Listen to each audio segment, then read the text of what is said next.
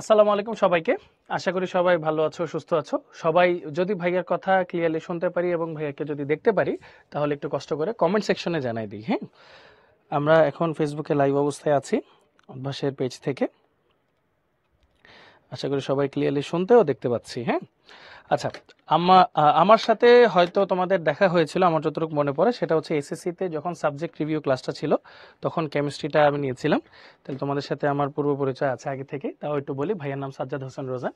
ভাইয়া electrical and electronic engineering Tripoli department থেকে পাশ করেছি, বুয়েট থেকে।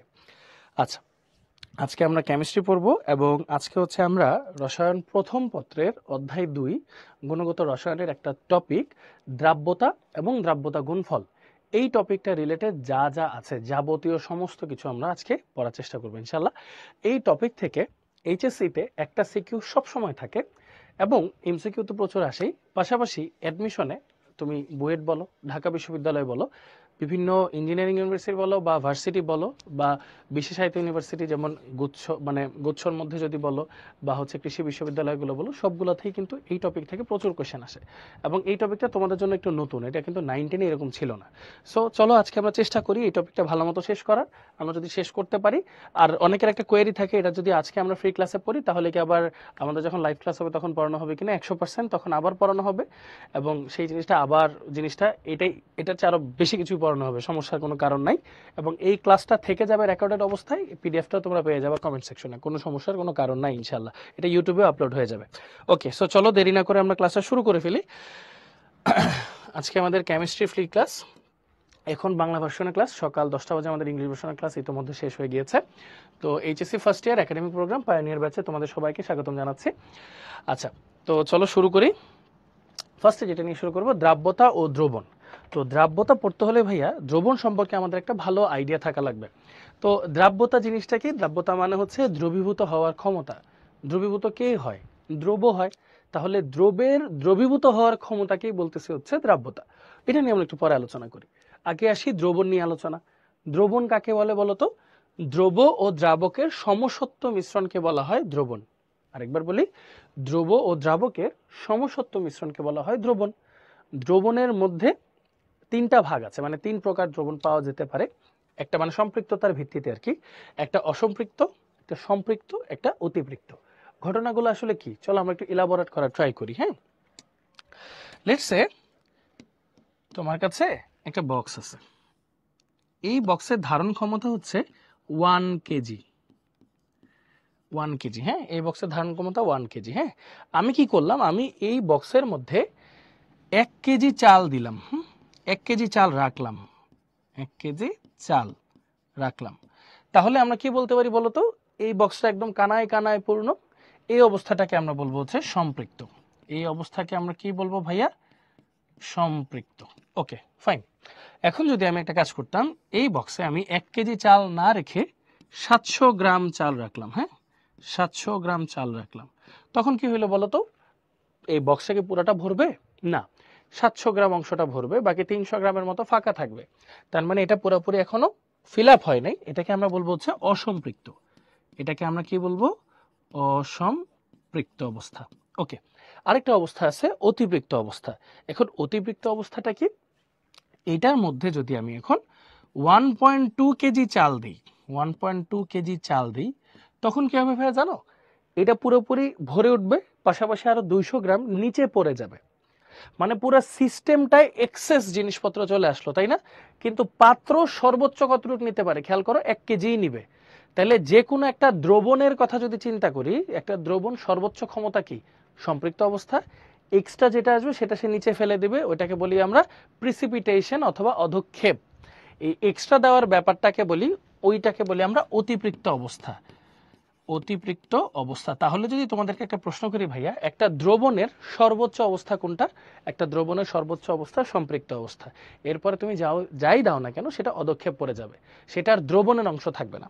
এখন তোমাদেরকে আরেকটা কোশ্চেন করলাম, হ্যাঁ, ফার্স্ট পেপারের সেকেন্ড চ্যাপ্টার। হ্যাঁ, আচ্ছা, তোমাদেরকে আরেকটা কোশ্চেন করি, খুব মনোযোগ দিয়ে একটু শোনো।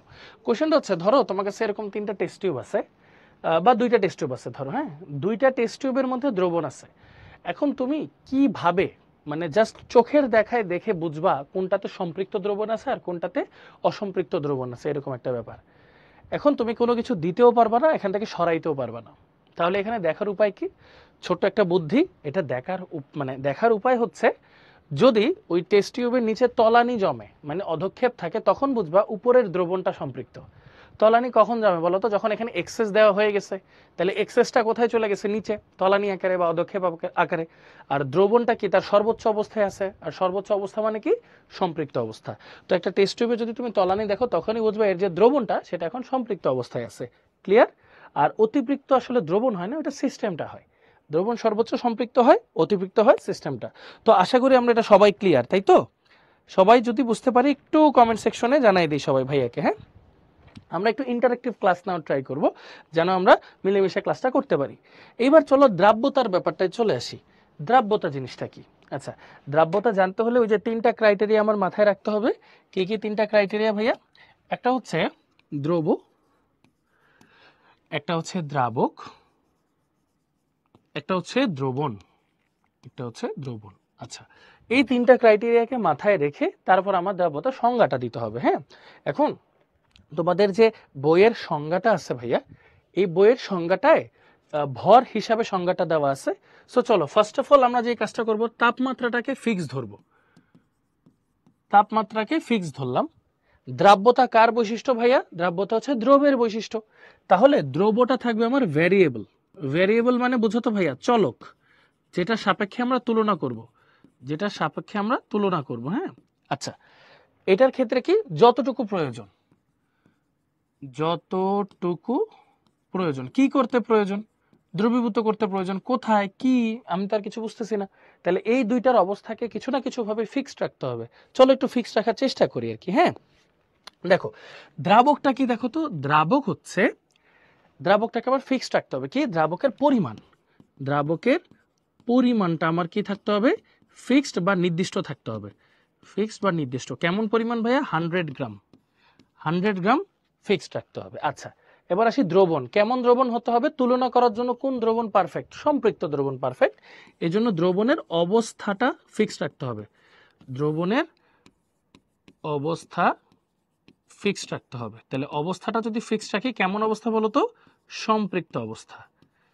সম্পৃক্ত অবস্থা।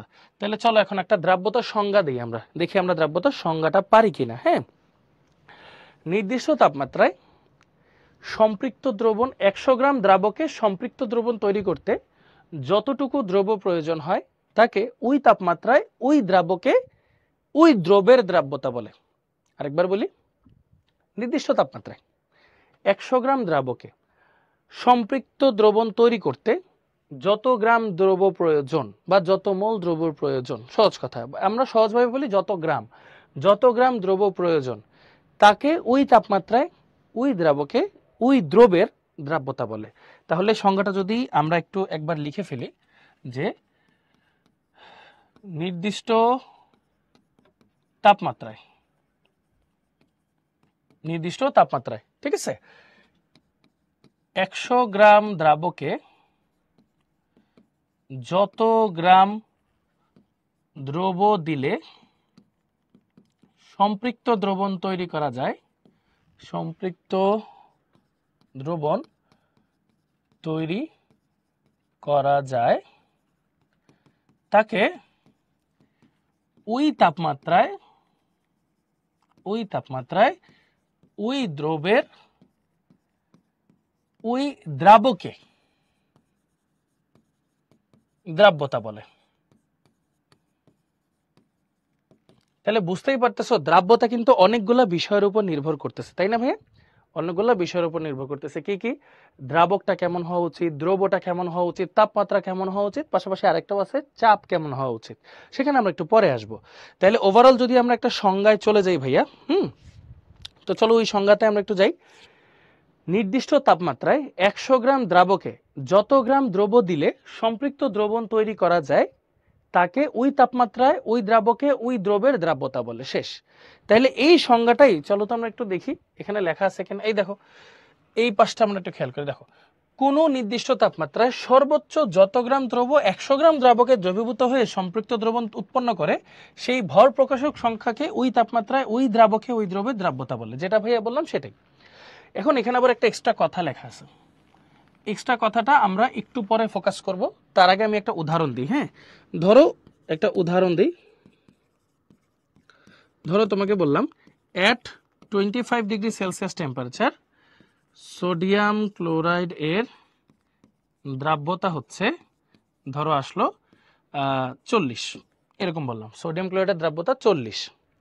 এটার অর্থটা কি আসলে? এখানে একক কেন নাই? এখানে অনেকগুলো প্রশ্ন অ্যারাইজ হয়, ঠিক আছে? তো চলো অনেকগুলো প্রশ্ন যেহেতু অ্যারাইজ হয়, এগুলো আমরা একটু বোঝার ট্রাই করি। হ্যাঁ, খেয়াল করো।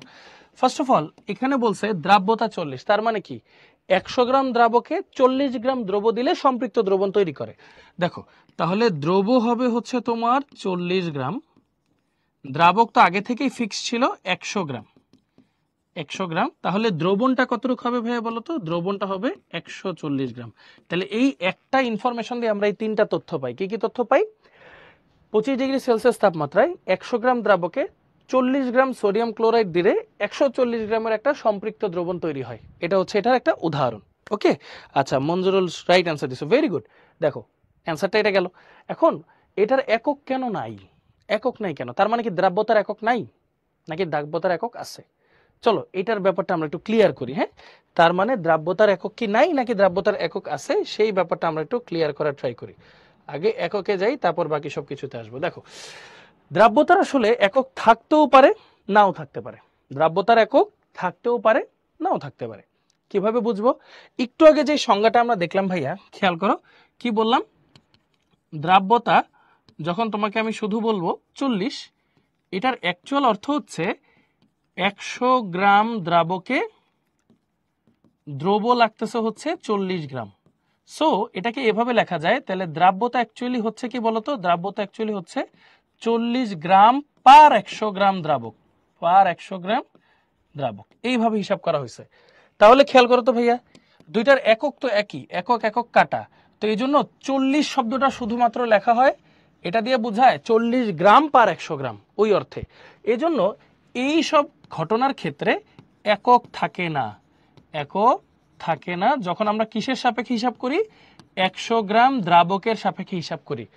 যখন আমরা 100 গ্রাম দ্রাবকের সাপেক্ষে হিসাব করি তখন হচ্ছে কি থাকবে না? একক থাকবে না। কিন্তু একক তাহলে কখন থাকে? এই যে এখন হচ্ছে আগের কথাটা চলে আসি, সম্পৃক্ত দ্রবণে দ্রবের ঘনমাত্রাকে ওই দ্রবের দ্রাব্যতা বলে। দ্রাব্যতা আর সম্পৃক্ত দ্রবণের ঘনমাত্রা একই জিনিস।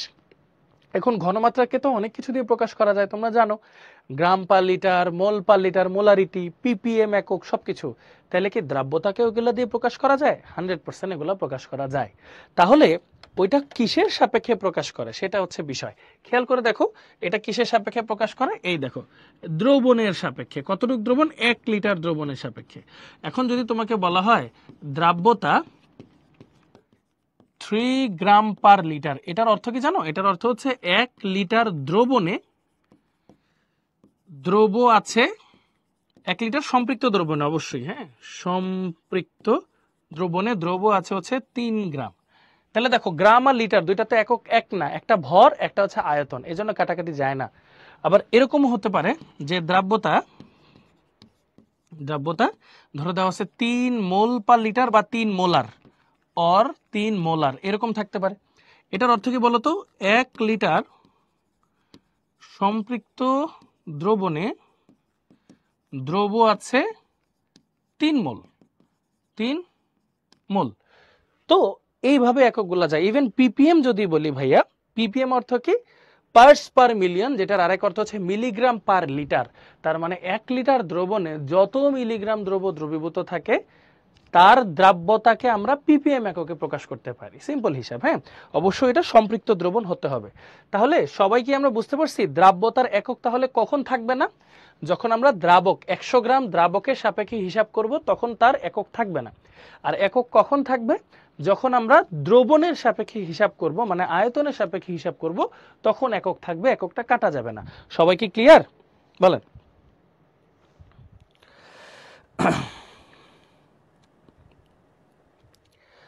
সবাই আমরা এটা ক্লিয়ার কিনা একটু কমেন্ট সেকশনে জানাই দিই ভাইয়া কি। হ্যাঁ, ওকে, thank you so much. Okay, thank you. এটা এসএসসি এইচএসসি 25 হোক 26 হোক সবারই এই ক্লাসটা আসলে জরুরি, বিকজ এই টপিকটা থেকে প্রচুর কোয়েশ্চেন আসে। হ্যাঁ, আচ্ছা ওকে, সবাই ক্লিয়ার, থ্যাংক ইউ। সো চলো আমরা একটু সামনের দিকে আসি। এবার কুইজ দিলাম, হ্যাঁ এই কুইজটা আসলে আমরা কোথায় দিব জানো? যারা হচ্ছে আমাদের কোর্সে ভর্তি হবে তারা হচ্ছে একটা ইন্টারেক্টিভ একটা প্ল্যাটফর্ম পাবে, হ্যাঁ অনলাইনে।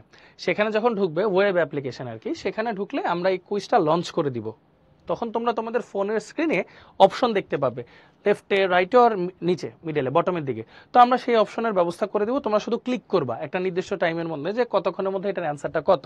এখন দেখো তো এটার অ্যান্সারটা কি হতে পারে, বলো তো সবাই এটার অ্যান্সারটা কি হতে পারে? এটা দিয়েও কিন্তু আমরা আগেরটা বোঝা যাবে ইনশাল্লাহ। দেখো কি বলছে, কোনো যৌগের দ্রাব্যতা 60। আগে এই কথাটার উত্তর দাও। 60 বলছে, কোনো একক দেয়নি, তার মানে কি এটা দ্রবণের সাপেক্ষে হিসাব করা হয়েছে নাকি দ্রাবকের সাপেক্ষে? বলো তো ভাইয়া।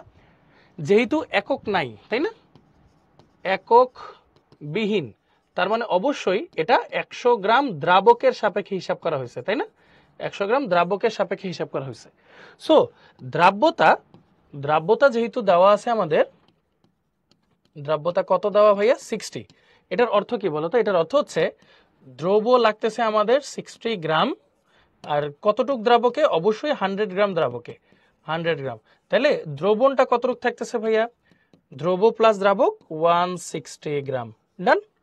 এবার তাহলে অপশনে খুঁজি, দ্রব্য হচ্ছে 60 গ্রাম, দ্রবণ হচ্ছে 160 গ্রাম। ওকে ডান, তাহলে অ্যান্সার হচ্ছে এ। তাহলে অ্যান্সার আসবে আমাদের এ। সবাই যদি ঠিকঠাক অ্যান্সার দেই তাহলেই বুঝবো ইনশাল্লাহ, বুঝতে পারছি, মাশাল্লাহ, ভেরি গুড, সবাই বুঝতে পারছি, কংগ্রাচুলেশনস। হ্যাঁ সুন্দর, তাহলে আমরা সবাই বুঝতে পারছি। ওকে, তো চলো এবার আমরা একটু সামনের দিকে যাই ভাইয়া। এবারও যেটা বলতেছিলাম, দ্রাব্যতার নির্ভরশীলতা, দ্রাব্যতা কি কি বিষয়ের উপর নির্ভর করে, এটা আমরা একদম ডিটেইলসে আলোচনা করবো ইনশাল্লাহ। হ্যাঁ, সো চলো ফার্স্ট অফ অল ডিটেইলসে একটু আস্তে আস্তে করে আলোচনা করি। প্রথম দুইটা এই পেজেই পড়ে ফেলতে পারবো। সেটা কি বলছে দেখো, দ্রবের প্রকৃতি, দ্রাবকের প্রকৃতি। অবশ্যই এটা একটা লেজিট কথা। কিভাবে লেজিট কথা খেয়াল করো ভাইয়া। আমরা একটা কন্টেইনার নিলাম, এই কন্টেইনারে আমরা কি দিলাম ভাইয়া? 1 লিটার পানি দিলাম ধরো, হ্যাঁ 1 লিটার পানি। 1 লিটার পানিতে কিছু পরিমাণ চিনি দিলাম, সুগার, কিছু পরিমাণ লবণ দিলাম। ভাইয়া একদম জেনারেল সেন্সে সবাই অ্যান্সার দাও তো। 1 লিটার পানিতে চিনি যতটুকু দ্রবীভূত হয়ে সম্পৃক্ত দ্রবণ তৈরি করবে, লবণও কি সেম পরিমাণ লাগবে? কম বেশ হবে না? মানে দুইজনের দ্রাব্যতা কি একই হবে নাকি ভিন্ন হবে? কি মনে হয় তোমাদের ভাইয়া, বলো দ্রাব্যতাটা কেমন হবে? একই হবে না ভিন্ন হবে? অবশ্যই ভিন্ন হবে, যেহেতু লবণ আর চিনি আলাদা যৌগ এবং আলাদা দ্রব্য এবং আলাদা তাদের গঠন। এজন্য দ্রব্যের প্রকৃতি অনুযায়ী কি হবে? দ্রাব্যতা চেঞ্জ হয়। দ্রব্যের প্রকৃতি অনুযায়ী দ্রাব্যতা চেঞ্জ হয়। Very good. এরপর আসি আরেকটা উদাহরণে। ধরো তোমার কাছে আছে হচ্ছে 1 লিটার পানি, আর তোমার কাছে আছে হচ্ছে 1 লিটার বেনজিন। আরেকটা পাত্রে 1 লিটার বেনজিন। আমরা একটু স্পেসিফাই করি, একটা হচ্ছে পোলার, একটা হচ্ছে নন পোলার। দুইটার মধ্যেই ধরো আমি এক্স একটা যৌগ নিলাম দ্রবীভূত করার জন্য। দুইটা কি সমান পরিমাণে দ্রবীভূত হবে? অবশ্যই না, কারণ দ্রাবক যেহেতু আলাদা, একটা সেম জিনিস দুইটা দ্রাবকে একই পরিমাণ কখনোই দ্রবীভূত হতে পারবে না, কখনোই দ্রবীভূত হতে পারবে না। সো বিষয়টা কি দাঁড়ালো ভাইয়া বলো তো? বিষয়টা দাঁড়ালো যে দ্রাবকের প্রকৃতিও যদি চেঞ্জ হয়, দ্রাব্যতা চেঞ্জ হয়। আর পোলার যে দ্রাবকটা, ওর মধ্যে পোলার দ্রব দ্রুত দ্রবীভূত হবে, অপোলারের মধ্যে অপোলারটা দ্রুত দ্রবীভূত হবে।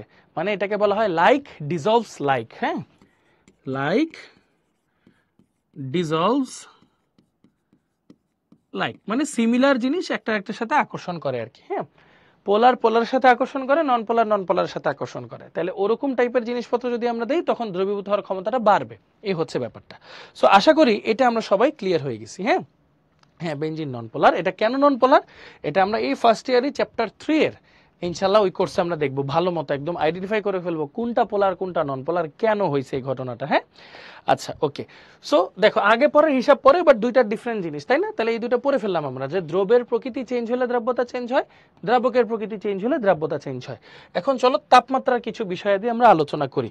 তোমাদের সবাই লাস্ট হাতেলিয়ার রীতি কিন্তু 9-10-এ খুব ভালো মতো পড়ার কথা, টেনশনের কোনো কারণ নেই। আমরা চলো একটু হালকা বোঝার চেষ্টা করি এই জিনিসগুলো কি। এখন ধরো আমার কাছে যে কোন একটা যৌগ আছে, হ্যাঁ লেটস সে আমার কাছে আছে হচ্ছে এক্স ওয়াই। হ্যাঁ এক্স ওয়াই আছে, সলিড আকারে আছে। এটাকে আমি ধরো তাপীয় বিয়োজন করে x plus aqueous plus Y minus অ্যাকুয়াসে পরিণত করলাম। এটা ডেল এইচ এর ব্যাপারটা আমার আপাতত জানার দরকার নেই, তোমরা একটু এই জিনিসটা খেয়াল করো। সলিড মানে কি বলতো, অদক্ষেপ আকারে পড়ে থাকবে নিচে, আর অ্যাকুয়াস মানে কি দ্রবীভূত হয়ে আছে। এখন এই রিঅ্যাকশন বলতো ফরওয়ার্ডে গেলে দ্রাব্যতা বাড়বে নাকি ব্যাকওয়ার্ডে গেলে দ্রাব্যতা বাড়বে, কি মনে হয় তোমাদের বলতো ভাইয়া? গোপাল কৃষ্ণ পরীক্ষা একটা প্রশ্ন করছে ভাইয়া যে হচ্ছে নন পোলারে কিভাবে ডিসলভ হয়। আচ্ছা সহজ একটা উদাহরণ দিই, নন পোলারের মধ্যে ভ্যান ডার ওয়ালস আকর্ষণ বন্ধনের কারণে তারা আকর্ষিত হয়ে বন্ধন তৈরি করে। পোলারের মধ্যে হাইড্রোজেন বন্ধন এবং আয়নিক বন্ধনের মতো একটা দুর্বল আকর্ষণ বন্ধন আছে, মানে আয়নিক তো আর দুর্বল না, বাট ওদের মধ্যে ওই চার্জের আকর্ষণের জন্য, যেটা আমরা পোলারিটি বলি, পোলারিটির কারণে তারা হচ্ছে বন্ধনে আবদ্ধ থাকে। এই হচ্ছে ব্যাপারটা। হ্যাঁ আচ্ছা,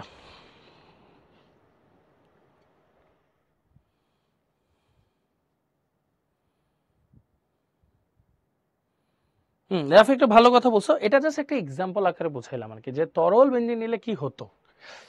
আচ্ছা হ্যাঁ ভেরি গুড, এই তো অ্যান্সার আসছে যে ফরওয়ার্ড দিকে গেলে রিঅ্যাকশনটা কি হয়, দ্রাব্যতা বাড়বে, তাই না? হ্যাঁ, এই রিঅ্যাকশন যত বেশি ফরওয়ার্ডে যাবে, ফরওয়ার্ড মানে তো বুঝছো সম্মুখ দিকে যত বেশি যাবে তত বেশি দ্রবীভূত হবে, আর দ্রবীভূত হওয়ার ক্ষমতা অর্থ কি বলতো, দ্রাব্যতা বৃদ্ধি পাবে।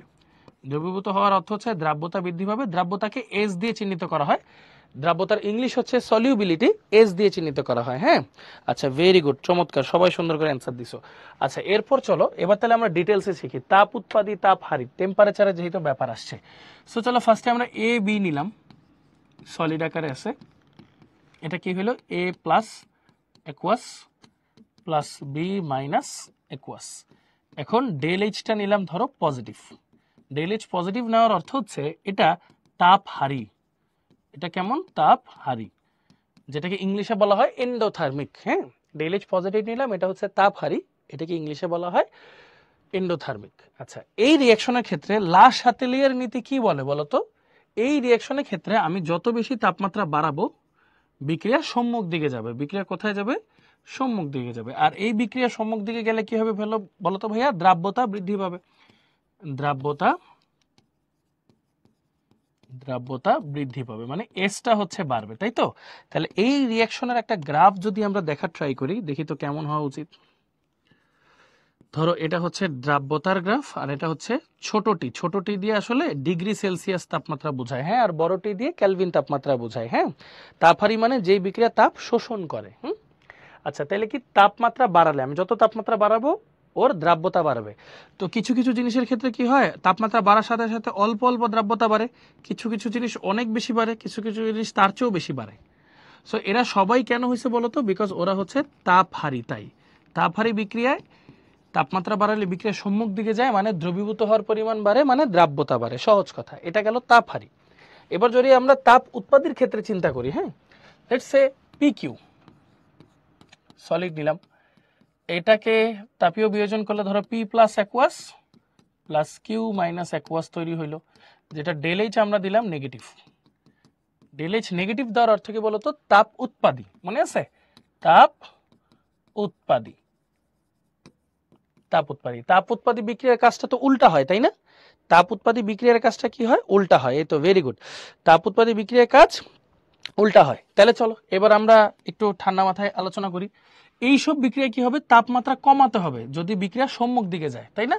কিন্তু এইসব বিক্রিয়া যদি আমি তাপমাত্রা বাড়াই তাহলে কি হবে, দেখো এমনিতেই সে তাপ উৎপাদী, আমি আরো তাপমাত্রা বাড়াইছি, লা শাতেলির নীতি অনুযায়ী বিক্রিয়া কোথায় যাবে, পশ্চাৎমুখী যাবে, বিক্রিয়া যাবে ব্যাকওয়ার্ডে। বিক্রিয়া যাবে কোথায়, ব্যাকওয়ার্ডে। ব্যাকওয়ার্ডে যাওয়ার অর্থ কি বলতো, দ্রাব্যতা কমবে, দ্রাব্যতা তখন কি হবে, কমবে, মানে সলিবিলিটি কমতে থাকবে। তাপ উৎপাদী বিক্রিয়ার ক্ষেত্রে দ্রাব্যতা কমতে থাকে তাপমাত্রা বাড়ার সাথে সাথে। ভেরি গুড, মাশাআল্লাহ। ওকে, তো সবাই একটু খেয়াল করি, এটার যদি আমরা একটা গ্রাফ আঁকি, গ্রাফটা কি, এই বরাবর গেছে হচ্ছে দ্রাব্যতা এস, এই বরাবর গেছে হচ্ছে ছোট টি মানে ডিগ্রি সেলসিয়াস। তাহলে এখানে কি হবে বলতো, কিছু কিছু পদার্থ তাপমাত্রা বাড়ার সাথে সাথে অল্প পরিমাণে দ্রাব্যতা কমবে, কারো কারো অনেক বেশি পরিমাণে কমবে, কারো কারো তার চেয়েও বেশি পরিমাণে কমবে। তাহলে এটা কাদের জন্য বলতো, এটা হচ্ছে তাপ উৎপাদীদের জন্য, এটা হচ্ছে তাপ উৎপাদীদের জন্য। হ্যাঁ এই এখন তোমরা কি গ্লুবার সল্টের নাম শুনছো ভাইয়া? গ্লুবার সল্ট বলতো, গ্লুবার সল্ট কি, গ্লুবার লবণটা কি, এনিওয়ান? চলো সোডিয়াম সালফেট 10 অণু পানি, হ্যাঁ এই দেখো Na2SO4.10H2O, এটা থাকে সলিড। এটাকে বিয়োজন করলে সোডিয়াম সালফেট সলিড হয়, প্লাস 10 অণু পানি আলাদা হয়। এটা ডেলএইচটা হচ্ছে প্রথমে থাকে পজিটিভ, এটা ডেলএইচটা থাকে প্রথমে পজিটিভ। হ্যাঁ, সোডিয়াম সালফেট 10 অণু পানি, ভেরি গুড। এরপর কি হয়, সোডিয়াম সালফেটটা যে সলিড অবস্থায় আছে, এটা যখন বিয়োজিত হয় তখন 2 সোডিয়াম প্লাস অ্যাকুয়াস, এই যে দেখো দ্রবীভূত হয়েছে, প্লাস সালফেট 2 মাইনাস অ্যাকুয়াস, এই দেখো দ্রবীভূত হয়েছে। এটা ডেলএইচ কিন্তু এখন নেগেটিভ, এটা ডেলএইচ কিন্তু এখন নেগেটিভ। ওকে, এইবার খেয়াল করো কি হচ্ছে। এইটার ব্যাপারটা তাহলে কি হয়েছে বলো তো, এইটা কিন্তু তাপ হারি, প্রথমটুকু কিন্তু তাপ হারি, পরেরটুকু হচ্ছে তাপ উৎপাদী,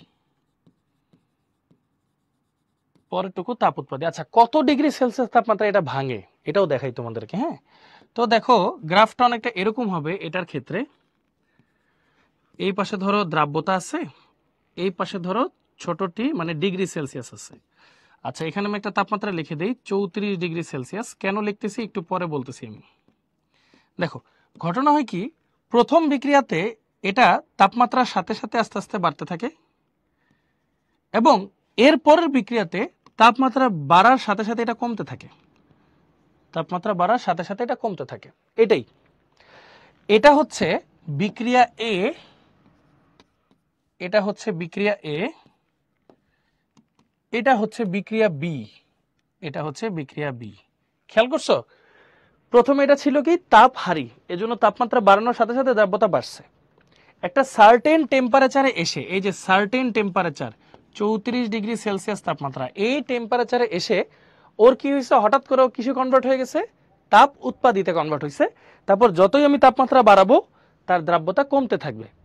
এই তাপমাত্রা, এই যে এই তাপমাত্রা যেগুলাতে তাদের অবস্থার পরিবর্তন হয় বা তাপের অবস্থার পরিবর্তন হয়, তাপহারি থেকে তাপ উৎপাদী বা তাপ উৎপাদী থেকে তাপহারি, এই যে চেঞ্জটা হয়েছে যেই তাপমাত্রায়, এটাকে বলা হয় টিসি বা ক্রিটিক্যাল টেম্পারেচার, ক্রিটিক্যাল টেম্পারেচার বা সংকট তাপমাত্রা, সংকট তাপমাত্রা বা ক্রান্তি তাপমাত্রা, ক্রান্তি তাপমাত্রা। ওকে, এই শেষ। এই জন্য এটা এরকম ভাবে হয়। ওকে, এই জন্য এটা এরকম হয়। এটা নাম হচ্ছে গ্লুবার লবণ, গ্লুবার সল্ট, গ্লুবার লবণ বা গ্লুবার সল্ট। ঠিক আছে, তাহলে এই সব কেসও কিন্তু হয়ে থাকে। তাহলে আমরা কি কি শিখলাম ভাইয়া, চলো তো একটু সামারিতে যাই। একটা বড় গ্রাফ আঁকি, একটা বড় গ্রাফে আঁকি। এই বরাবর যাই, এই বরাবর হচ্ছে দ্রাব্যতা, এই বরাবর যাই, এই বরাবর ছোটটি ডিগ্রি সেলসিয়াস টেম্পারেচার। ঠিক আছে, কি কি হতে পারে এখানে, একটা কেস হতে পারে যে তাপমাত্রা বাড়ানোর সাথে সাথে দ্রাব্যতা বাড়তেছে, তাপমাত্রা বাড়ানোর সাথে সাথে দ্রাব্যতা বাড়তেছে, তাপমাত্রা বাড়ানোর সাথে সাথে দ্রাব্যতা বাড়তেছে, এগুলা কি তাপহারি, তাপহারি। আচ্ছা আচ্ছা, এরপর আমরা যেটা দেখব, কিছু কিছু আছে তাপমাত্রা বাড়ানোর সাথে সাথে দ্রাব্যতা কমতেছে, কিছু কিছু আছে তাপমাত্রা বাড়ার সাথে সাথে দ্রাব্যতা কমতেছে, এগুলাকে আমরা বলবো তাপ উৎপাদী, তাপ উৎপাদী, তাপমাত্রা বাড়ার সাথে সাথে দ্রাব্যতা কমতেছে। আর কিছু কিছু আছে এরকম একবার তাপমাত্রা বাড়ে তারপর আবার কমে একটা নির্দিষ্ট তাপমাত্রার জন্য। ধরো আমরা গ্লোবাল লবণের জন্য ধরো পড়লাম, হ্যাঁ গ্লোবাল লবণ, সোডিয়াম সালফেট 10 অণু পানি, এটার জন্য ধরো পড়লাম, এটাতে দুইটা কেসই হয়ে থাকে। তো এরকম ধরনের গ্রাফ কিন্তু তোমরা আসলে সচরাচর দেখতে পাবা। এটাই মাঝে দিয়ে বোঝা যাইতো না, আমি নিজেই অনেকদিন এটা বুঝতাম না। আশা করি তোমরা এটা সবাই ক্লিয়ার হইছো। সবাই কি বুঝতে পারছি ভাইয়া, বলো তো সবাই ক্লিয়ার বলো। যে তাপহারি বিক্রিয়া তাপমাত্রা বাড়ালে বিক্রিয়া সামনে যায় তাই দ্রাব্যতা বাড়ে, তাপ উৎপাদী বিক্রিয়ায় তাপমাত্রা বাড়ালে বিক্রিয়া পশ্চাৎ দিকে যায় এজন্য দ্রাব্যতা কমে। আর এইসব ক্যালাস পানিওয়ালা যেসব যৌগ আছে, মানে যেখানে ক্যালাসের মধ্যে পানি আছে, তাদের প্রথমত ক্যালাস পানিটা ভাঙার আগ পর্যন্ত তারা তাপ হারি হয়, পানিটা ভেঙে গেলে তারা তাপ উৎপাদী হয়। সো আলটিমেটলি তাদের ক্ষেত্রে দ্রাব্যতা একবার বাড়ে, একটা টেম্পারেচারের পর দ্রাব্যতা কমে। এই টেম্পারেচারটাকে বলা হয় টিসি বা ক্রিটিক্যাল টেম্পারেচার, ক্রান্তি তাপমাত্রা বা সংকট তাপমাত্রা। ওকে, এখন বুঝছি? বলো, এখন বুঝছি? তাহলে এই যে দেখো রিভিউটা হচ্ছে অনেকটা এরকম যে ফার্স্টে তাপ হারি বিক্রিয়ার ক্ষেত্রে কি হয়, তাপ হারি বিক্রিয়ার ক্ষেত্রে তাপমাত্রা বাড়ালে বিক্রিয়া সামনে যায়, সামনে গেলে কি দ্রবীভূত হওয়া বাড়তেছে, তার মানে দ্রাব্যতা বাড়তেছে। এই যে পরটা কি দেখলাম, তাপ উৎপাদী, তাপ উৎপাদী হলে কি হয়, তাপমাত্রা বাড়ালে বিক্রিয়া পশ্চাৎ দিকে যায়, মানে কি দ্রাব্যতা কমবে, অদক্ষেপ বাড়বে, মানে কি দ্রাব্যতা কমবে। দেখো দ্রাব্যতা কমতেছে। আর এই যে গ্লোবাল লবণ টাইপের যেসব লবণের অণুতে পানিযুক্ত আছে, পানিযুক্ত ক্যালাস আর কি, শোধক ক্যালাস বলে না, এই যেগুলো আছে সেগুলোর ক্ষেত্রে কি হয়, যতক্ষণ না ক্যালাসটা ভাঙলো ততক্ষণ সে তাপ শোষণ করে, এজন্য তাপ হারি। ক্যালাসটা ভাঙার পর সে হয়ে যায় তাপ উৎপাদী, তাহলে তাপ হারি পর্যন্ত তার দ্রাব্যতা বাড়ে, উৎপাদী হওয়ার পর দ্রাব্যতা কমে। যেই তাপমাত্রায় এই ঝামেলাটা হয় সেটাকে বলা হয় ক্রিটিক্যাল টেম্পারেচার বা সংকট তাপমাত্রা বা ক্রান্তি তাপমাত্রা। ওই সবগুলাকে আমরা কি করলাম, এখানে একসাথে লিখলাম, ওই সবগুলাকে আমরা কি করলাম, এখানে একসাথে লিখলাম। এখন ক্লিয়ার? বলো।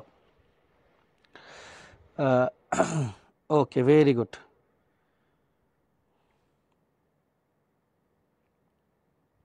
ওকে, হোপফুলি এখন সবাই ক্লিয়ার আছে। হ্যাঁ, ওকে, ভেরি গুড। না, টিসি অলওয়েজ 34 না, টিসিটা কার জন্য লিখলাম, এটা এই যে গ্লোবাল লবণ, এক একটার জন্য এক এক রকম তাপমাত্রা, আমি একটা বললাম আর কি পরিচিত করার জন্য। হ্যাঁ, ওকে। এরপর আরেকটা আছে, সেটা হচ্ছে চাপের জন্য কি হয়। হ্যাঁ, চাপের জন্য, চাপের প্রভাব। আচ্ছা, চাপের যে ব্যাপারটা ভাইয়া তোমরা তো বুঝোই, প্রেসারের যে ইস্যুটা, প্রেসারের ইস্যুটা শুধুমাত্র গ্যাসিয়াসের জন্যই সীমাবদ্ধ থাকে। তো চাপের ব্যাপারটা থাকবে গ্যাসীয় পদার্থের জন্য সীমাবদ্ধ, শুধুমাত্র গ্যাসীয় পদার্থের ক্ষেত্রেই চাপের সূত্রটা কাজ করবে। এটাকে বলা হয় হেনরিস ল বা হেনরির সূত্র, হেনরিস ল বা হেনরির সূত্র,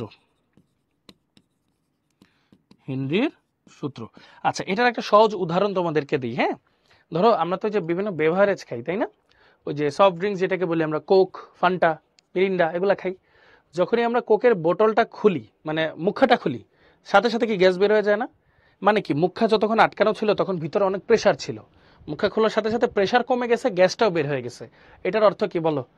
এগুলাকে প্রেসার দিয়ে গ্যাসটাকে দ্রবীভূত করে রাখা হয়। তাহলে সূত্রটা কি দাঁড়ালো বলো তো? প্রেসার যত বেশি দ্রাব্যতা তত বেশি, প্রেসার কমে গেলে দ্রাব্যতা কমে যাবে এবং গ্যাসটা বের হয়ে চলে আসবে। এটাই হচ্ছে ব্যাপারটা। তাহলে এই সূত্রটা হইছে ভাই এরকম যে প্রেসারের সাথে দ্রাব্যতা সম্পর্ক সমানুপাতিক, এটাই হচ্ছে হেনরির সূত্র। এই সমানুপাতিক চিহ্ন উঠালে কি আসবে ভাইয়া? সমানুপাতিক ধ্রুবক কেপি। এই কেটাকে বলা হয় হচ্ছে হেনরির ধ্রুবক, হেনরির ধ্রুবক। ওকে, এটাকে বলা হয় হেনরির ধ্রুবক বা হেনরিস কনস্ট্যান্ট, হেনরিস কনস্ট্যান্ট। আচ্ছা, তো চলো এটার একটা ম্যাথ করে দেখি, এটা আমরা বুঝি কিনা। হ্যাঁ, ধরো 10, ধরো এরকম লিখলাম 25 ডিগ্রি সেলসিয়াস তাপমাত্রায় 10 অ্যাটমসফিয়ার চাপে কোনো গ্যাসের হেনরির ধ্রুবক 0.9 মোল পার লিটার পার অ্যাটমসফিয়ার। গ্যাসটির দ্রাব্যতা কত? গ্যাসটির দ্রাব্যতা কত? আচ্ছা, ঠিক আছে, তাহলে সমাধানে আমরা চলে যাই। চলো সমাধানে চলে যাই। সমাধান কি বলে? সমাধান ভালো হচ্ছে S ইকুয়াল টু কেপি। কে এর ভ্যালু কত দেওয়া আছে? 0.9 মোল per litre per atmosphere into 10 atmosphere. এই অ্যাটমসফিয়ার অ্যাটমসফিয়ার কাটা, তাহলে আসে 9 মোল পার লিটার। এই যে তোমাদের অ্যান্সার কিন্তু চলে আসলো, আমাদের কাঙ্ক্ষিত অ্যান্সার কিন্তু চলে আসলো। অ্যান্সার হচ্ছে দ্রাব্যতা কত? 9 মোল পার লিটার। ওকে, অ্যান্সার হচ্ছে 9 মোল পার লিটার। Very good. হ্যাঁ, শেষ হয়ে গেল। 0.9 ইন্টু 10 মানে হচ্ছে 9 মোল পার লিটার গেল। আচ্ছা, তাহলে মোটামুটি দ্রাব্যতা যে 4টা এফেক্ট মানে ফ্যাক্টর আছে যেগুলা দ্রাব্যতাকে নিয়ন্ত্রণ করে, নিয়ামক আছে, এগুলা কি কি? দ্রব্যের প্রকৃতি, দ্রাবকের প্রকৃতি, তাপমাত্রা এবং চাপ, সবগুলাই কিন্তু ভাই ডিটেলসে দেখালাম। হ্যাঁ, এখন চলো আস্তে আস্তে আমরা কিছু প্রশ্নের দিকে চলে যাই, আরো কিছু ক্রিটিক্যাল জিনিসপত্র দেখবো আমরা। কি বলছে দেখো, 40 ডিগ্রি সেলসিয়াস তাপমাত্রায় কোনো দ্রব্যের দ্রাব্যতা 80 হলে ওই তাপমাত্রায় 1 কেজি সম্পৃক্ত দ্রবণ তৈরি করতে কত গ্রাম দ্রব্য ও দ্রাবক লাগবে? সহজ একটা প্রশ্ন। চলো সহজ একটা প্রশ্ন অ্যান্সার দেওয়া ট্রাই করি আমরা কিভাবে অ্যান্সার দিব। কি বলছে? দ্রাব্যতা দেওয়া আছে কত ভাইয়া? 40 ডিগ্রি সেলসিয়াস তাপমাত্রায় দ্রাব্যতা দেওয়া আছে 80। 80 মানে একক ছাড়া, তার মানে কি দ্রব্য আছে কতটুক? 80 গ্রাম। কত গ্রাম দ্রাবকে? 100 গ্রাম দ্রাবকে। দ্রাবক আছে হচ্ছে 100 গ্রাম। তাহলে দ্রবণটা কতটুক ভাইয়া বলো তো? দ্রবণ 100 + 80 which is 180 গ্রাম। 180 গ্রাম। তাহলে প্রশ্নে আসি, চলো প্রশ্নে কি কি বলছে? দ্রবণ, দ্রব্য, দ্রাবক সবকিছু বের করবো। চলো আমরা দেখো কি আসছে আমাদের প্রশ্নে। 180 গ্রাম দ্রবণে দ্রব্য আছে কতটুক? 80 গ্রাম। দ্রাবক আছে কতটুক? 100 গ্রাম। তাহলে 1 কেজি দ্রবণ মানে কত? 1000 গ্রাম। 1000 গ্রাম দ্রবণে দ্রব্য আছে কতটুক? 80 × 1000 ডিভাইড বাই 180। আর দ্রাবক আছে কতটুক? 100 × 1000 ডিভাইড বাই 180। তাহলে অ্যান্সার এটা আসা উচিত 444.44 গ্রাম। এটা আসা উচিত 555.56 গ্রাম। এরকমই আসে কিনা একটু বলো তো ভাইয়া। হ্যাঁ, দ্রাব্যতার ঘনমাত্রা একই ভাইয়া, যদি সম্পৃক্ত দ্রবণ বলে সেই ক্ষেত্রে। সম্পৃক্ত দ্রবণ বলে সেই ক্ষেত্রে। দেখো তো ক্যালকুলেটর মিলে কিনা ভাইয়া।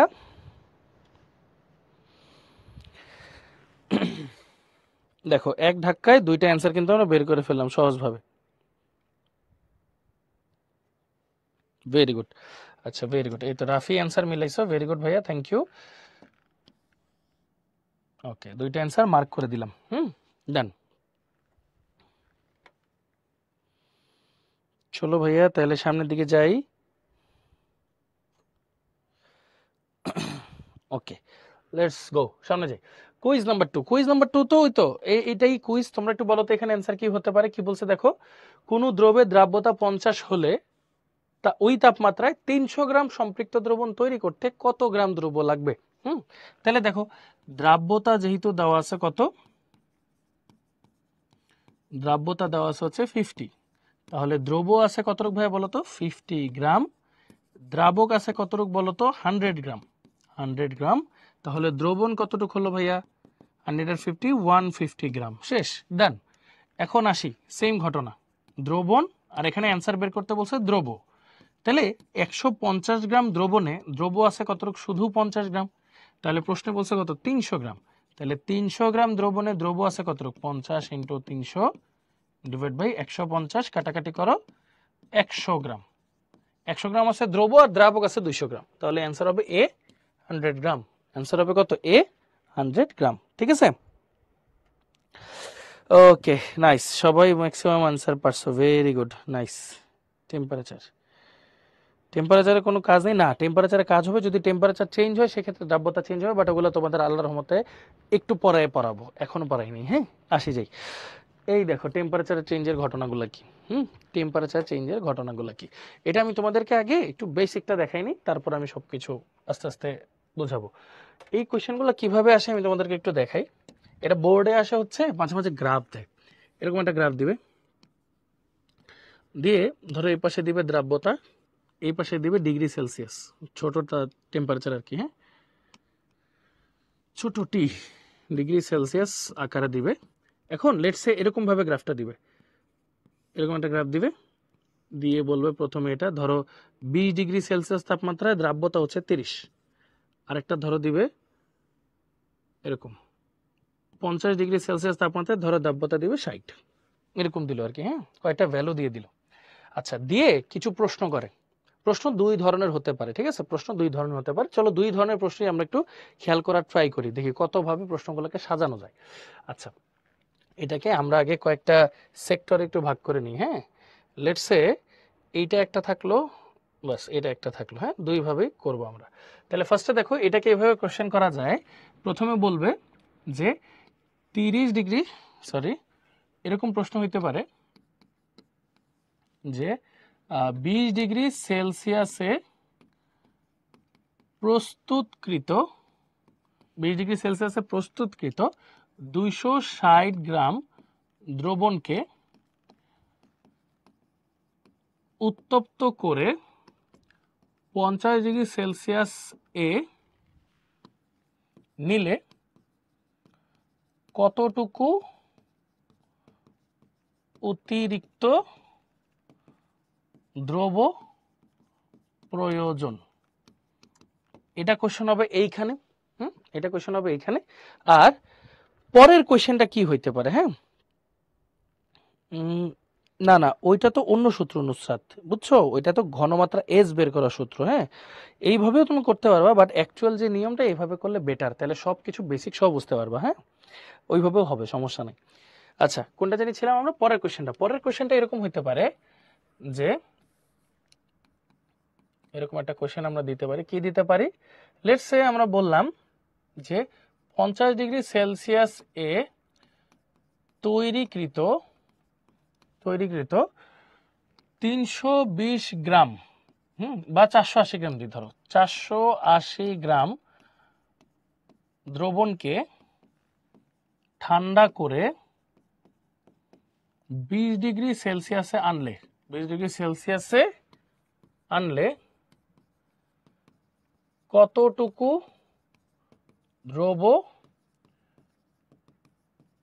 অধক্ষিপ্ত হবে, বা লেখা হইতে পারে নিচে জমা হবে, নিচে জমা হবে, বাস, বা কেলাসিত হবে,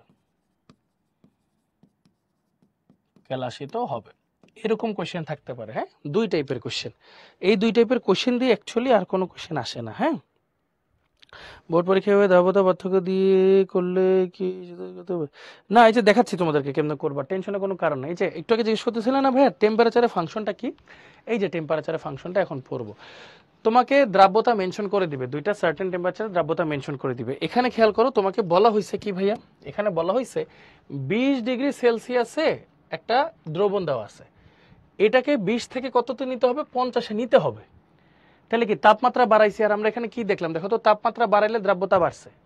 সো এখন আগে যতটুকু দ্রবীভূত হইতে পারতো এখন আরো বেশি দ্রবীভূত হয়, তাহলে কি অতিরিক্ত দ্রব প্রয়োজন হবে? প্রশ্ন হচ্ছে এখানে এটা হবে।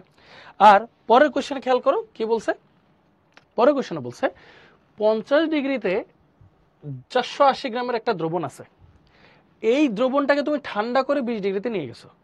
দেখো, তাপমাত্রা বাড়াইলে দ্রাব্যতা বাড়ে, তাহলে তুমি যদি তাপমাত্রা কমাও তাহলে দ্রাব্যতা কমবে। তার মানে কি হবে? দ্রবণটাকে যদি ঠান্ডা করো তাহলে আগের মতো সে আর দ্রব ধরে রাখতে পারবে না, তাহলে অতিরিক্ত দ্রবটা সে কি করে দিবে? নিচে ফেলে দিবে, মানে কেলাসিত করবে অথবা অধক্ষিপ্ত করবে অথবা নিচে জমা করবে, শেষ। তাহলে কোশ্চেন কিন্তু আসলে দুইটাই সেম, কিন্তু দুইটা কিভাবে করতে হয়, প্যাটার্নটা কি? প্যাটার্নটা হচ্ছে রেফারেন্স টেম্পারেচার হিসাব করে আমাদের করতে হবে। What is reference temperature? ওই যে কোন তাপমাত্রায় বলছে সেটা একটু মাথায় রাখতে হবে, তাহলেই হয়েছে। তো চলো প্রথমটা থেকে আমরা একটু শুরু করি। হ্যাঁ, আর কার সাথে তুলনা করতে বলছে সেটাও ফ্যাক্ট। হ্যাঁ, সো চলো আমরা একটু দেখি, মনোযোগ দিও সবাই। হ্যাঁ, এটা খুব গুরুত্বপূর্ণ। কি বলছে দেখি, সমাধান। সমাধান সমাধান কি বলছে দেখো, 20 থেকে 50-এ নিচ্ছে, তাই না? এই দেখি এখানে 20 ডিগ্রি সেলসিয়াস আছে, 50 ডিগ্রি সেলসিয়াস আছে। হ্যাঁ, 20 থেকে 50। তাহলে শুরু হয়েছে কোন তাপমাত্রা দিয়ে? ওইটাকে বলা হয় রেফারেন্স তাপমাত্রা। শুরু হয়েছে কোন তাপমাত্রা দিয়ে? 20 দিয়ে। তাহলে 20 ডিগ্রি সেলসিয়াস তাপমাত্রা দিয়ে যেহেতু শুরু হয়েছে, তুমি 20-এর ইনফরমেশনগুলো পাশে আগে লিখে নিবা। তাহলে দেখো 20-এর ইনফরমেশনগুলো কি কি বলো তো? দেওয়া আছে এখানে। দ্রাব্যতা কত দেওয়া? 20-এর 30। ওকে, তাহলে দ্রাবক কতটুক? দ্রাবক তো 100 গ্রাম। দ্রব কতটুক? দ্রব হচ্ছে 30 গ্রাম। তাহলে দ্রবণটা কতটুক হচ্ছে? 130 গ্রাম। আচ্ছা, 130 গ্রাম। ওকে, তাহলে জেনারেল সেন্সে চিন্তা করো, তুমি 20 ডিগ্রি সেলসিয়াস তাপমাত্রায় যদি 130 গ্রামের কোনো একটা দ্রবণ নিতা, 130 গ্রাম একটা দ্রবণকে তুমি যদি উত্তপ্ত করে 50 ডিগ্রিতে নিয়ে যাইতা, নর্মালি এরকম দ্রবণকে উত্তপ্ত করে 50-এ নিয়ে গেছো, তাহলে কি 50-এ গেলে ওর দ্রাব্যতা বেড়ে যাবে না? তখন কতটুকু এক্সট্রা লাগতো বলো তো দ্রব? সেটা কেমনে বুঝবো জানো? 20-এ কতটুক লাগে আর 50-এ কতটুক লাগে, দুইটার ডিফারেন্স। তাহলে এখানে লিখবা ডেল্টা দ্রব, দ্রবের পরিবর্তন কত দেখো, 50-এর দ্রাব্যতা কত? 60, 20-এর দ্রাব্যতা কত? 30। তাহলে ডিফারেন্স কত হলো? 30 গ্রাম। মানে সহজ উত্তর হচ্ছে, নর্মালি 20 ডিগ্রি সেলসিয়াসের যদি 130 গ্রামের একটা দ্রবণ, সম্পৃক্ত দ্রবণ নিয়ে তুমি যদি গরম করে 50-এ নিতা, তাহলে আরও 30 গ্রাম এক্সট্রা তার দ্রব্য দেওয়া লাগতো। তাহলে এখন কোয়েশ্চেনে কি দেওয়া আছে বলো তো? কোয়েশ্চেনে দেওয়া আছে 260 গ্রাম। তাহলে দেখো 260 গ্রাম দ্রবণকে যদি উত্তপ্ত করি, সেই ক্ষেত্রে আমার ডেল্টা দ্রব্য কতটুকু লাগতেছে খেয়াল করো, 30 × 260 ডিভাইড বাই 130, কাটাকাটি করো 2 ইকুয়াল টু 60 গ্রাম। তাহলে তোমার অ্যান্সার হচ্ছে 60 গ্রাম দ্রব অতিরিক্ত প্রয়োজন। 60 গ্রাম দ্রব আমাদের কি অতিরিক্ত প্রয়োজন। এই তো ডান, অ্যান্সার হচ্ছে 60 গ্রাম দ্রব আমাদের অতিরিক্ত প্রয়োজন। এটা তো দেখলা। এবার র্যাপিডলি আরেকটা কোশ্চেন দেখে ফেলি, তাহলে ভালো মতো বুঝে যাব। চলো এই কোশ্চেনের সমাধানটা করে ফেলি, তাহলে আরো ভালো মতো ক্লিয়ার হয়ে যাব। সমাধান। ওকে, এখানে কি বললাম দেখো, এখানেও সেম। এবার বলছে কি 50-এ একটা দ্রবণ ছিল, হ্যাঁ। দরকার পড়বে না নুসরাত, এমনি নর্মালি ইউনিটারি মেথড বা উইকিক নিয়মে করলেই হয়ে যায়। দেখো 50 ডিগ্রিতে একটা দ্রবণ ছিল, ওইটাকে তুমি ঠান্ডা করে 20-এ নিয়ে গেছো, তাহলে এখন প্রথম তাপমাত্রা কোনটা? 50। তাহলে দেখো 50 ডিগ্রি সেলসিয়াস আগে লিখবো, আর 20 ডিগ্রি সেলসিয়াসটা একটু পরে লিখবো। লিখলাম। এবার যেটা বলতেছিলাম ভাইয়া, যে এবার তাহলে যেটা শুরুতে লিখছো ওইটার ইনফরমেশনগুলো লিখে ফেলো। ওইটার ইনফরমেশন কি দেখো দেওয়া আছে প্রশ্নে উদ্দীপকে, দ্রব্যতা কত? 60। তাহলে দ্রব্য কতটুক ভাইয়া? 60 গ্রাম। দ্রাবক কতটুক ভাইয়া? দ্রাবক হচ্ছে 100 গ্রাম। তাহলে দ্রবণ কতটুকু আসতেছে ভাইয়া? দ্রবণ 100 + 60 160 গ্রাম। শেষ। তাহলে জেনারেল কথা কি বলতো ভাইয়া, 160 গ্রাম দ্রবণ, হ্যাঁ 160 গ্রাম দ্রবণকে যদি তুমি ঠান্ডা করে 20 ডিগ্রিতে নিয়ে যেতা, তখন দ্রবের পরিবর্তন কতটুকু হইতো বলতো? ওই যে সেম তাদের দ্রাব্যতার পার্থক্য, মানে আগে সে বেশি ধরতে পারতো, এখন 20 ডিগ্রিতে কম ধরতে পারে। কতটুকু কম? দেখো 50-এর দ্রাব্যতা কত? 60, 20-এর দ্রাব্যতা 30, তাহলে হবে 30 গ্রাম। 30 গ্রাম সে কম ধরতে পারবে এখন। তাহলে প্রশ্নে এখন কত বলছে ভাইয়া? 480 গ্রাম। তাহলে দেখো 480 গ্রাম যদি আমি দ্রবণ নিই, সেটাকে ঠান্ডা করে 20 ডিগ্রিতে নেই, তাহলে ডেল্টা দ্রব কত হবে? 30 × 480, 480 ডিভাইড বাই 160।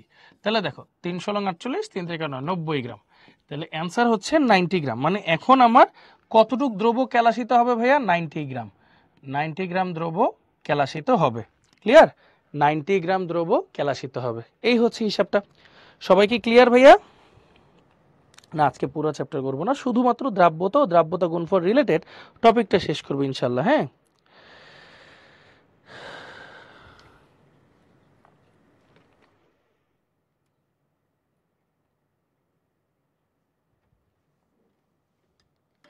ওকে, তাহলে যেটা দেখো সিস্টেমটা তো বুঝছো তাই না?